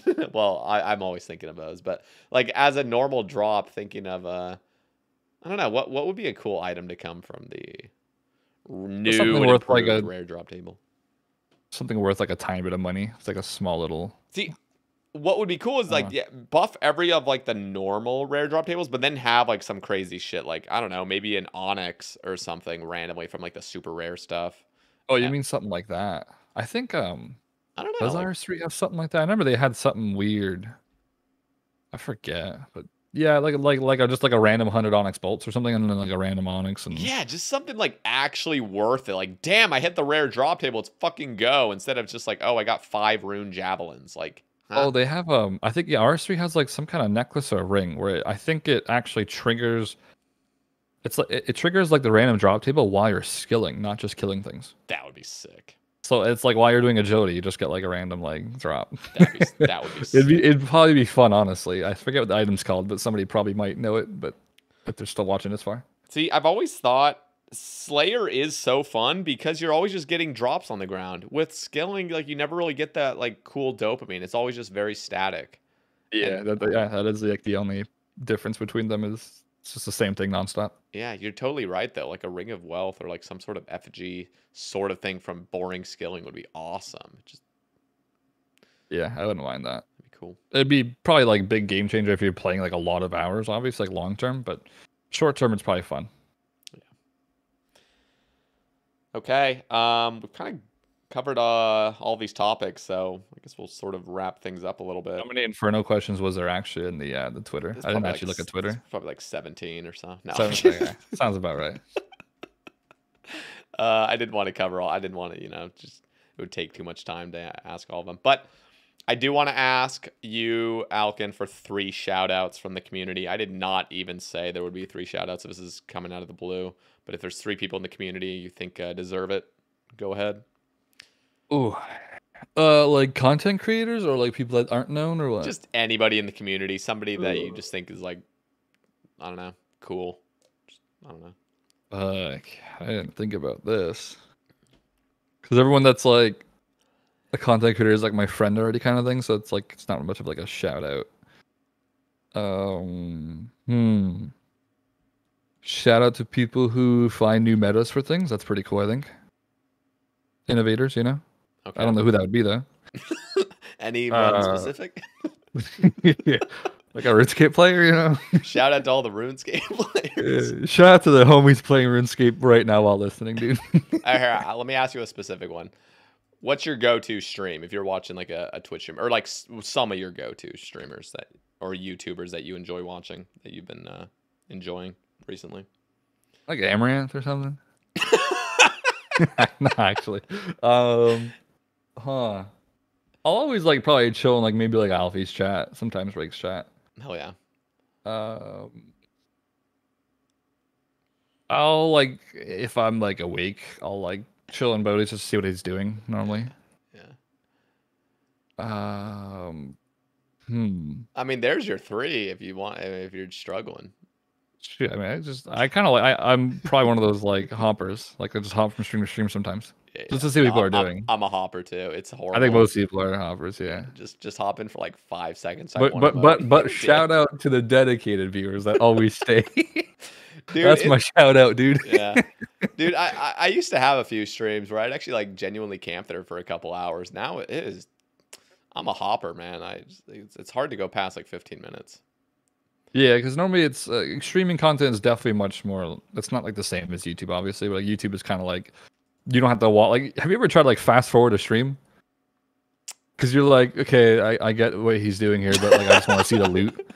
You just like where's the fast forward button, bro? I want to see the loot. Yeah. That's kind of like what it's like sometimes watching a stream. That is true. It's like they're on Ohm, so I'm just like, can we fast forward this Ohm, bro? I want to see the loot. That is so true. It's very similar. I've never actually done it with a Twitch stream, but you're right. If there's been like a live, it always happens when there's like a live YouTube thing going on. I'm just like, dude, I need to like fast forward this. Like, there's no way to. It's live. Like, god damn it. Yeah, it's like YouTube is like just like the highlights pretty much normally, right? And then Twitch is like the buildup of all those. So, yeah, but normally like a video just lasts like 10, 20 minutes and then it's over, right? So streams are kind of always there. Yeah. Well, I would say shout out to the people that in any stream that are always there. I think they actually make the stream a lot more enjoyable for the streamer, for sure. Big shout out to them, yeah. Alkan, I really enjoyed this conversation tonight. So, guys, if you are still listening somehow, or no, of course people are still listening. They always listen to the whole thing. Down in the description, I will have Alkan's Twitch, Twitter, YouTube. Anything else, Alkan, you'd like provided? Oh, that's probably good enough. All right, guys, go drop him a like down in the description. Also, if you guys enjoy the Sae Bae casts, you can pledge a... I guess. Well, I don't know what I'm trying to say. Down in the Patreon, $2 a month if you would like to have your name on the title screen and you want to support the cast. Other than that, though, we are going to be having skill specs on the cast next week, so look forward to that, and that will wrap up. One up with skill specs. Yeah. Oh man, dude, you could put like a small content creator like Devious next, so they still kind of stand out.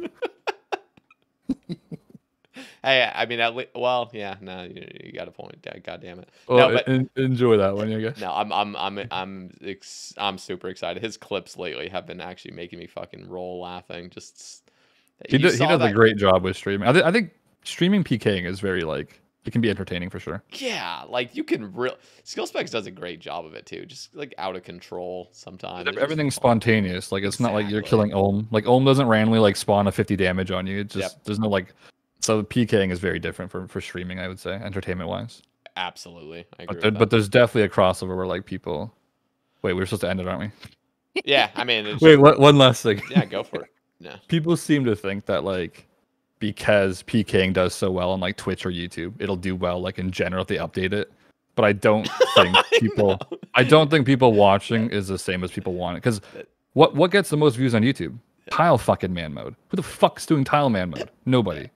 So it does not correlate. I just wanted to make that clear for everyone who thinks it does. It never will. It never has. You got a point. PvP being updated will not do anything for everyone becoming a PKer. There you go. Yeah. No, that's a pretty fair take. And to be honest, I enjoy watching PvP content all the time. I just don't do it because I'm just like, this is pointless. Like because RuneScape's a grindy game when it's all about progressing something, and PKing feels like there's no progress being made. Exactly. All right, Alkan. I already fucking did my little outro. Thank you. Thanks for listening, everyone. Yeah. Thank you, everybody, for listening. Alkan, have a wonderful night. All you guys, too. Be sure to drop a like on the video as well, guys. And sub to Alkan first and then sub to me. And we'll leave it there. Guys, have a great night. Peace. Thanks for listening.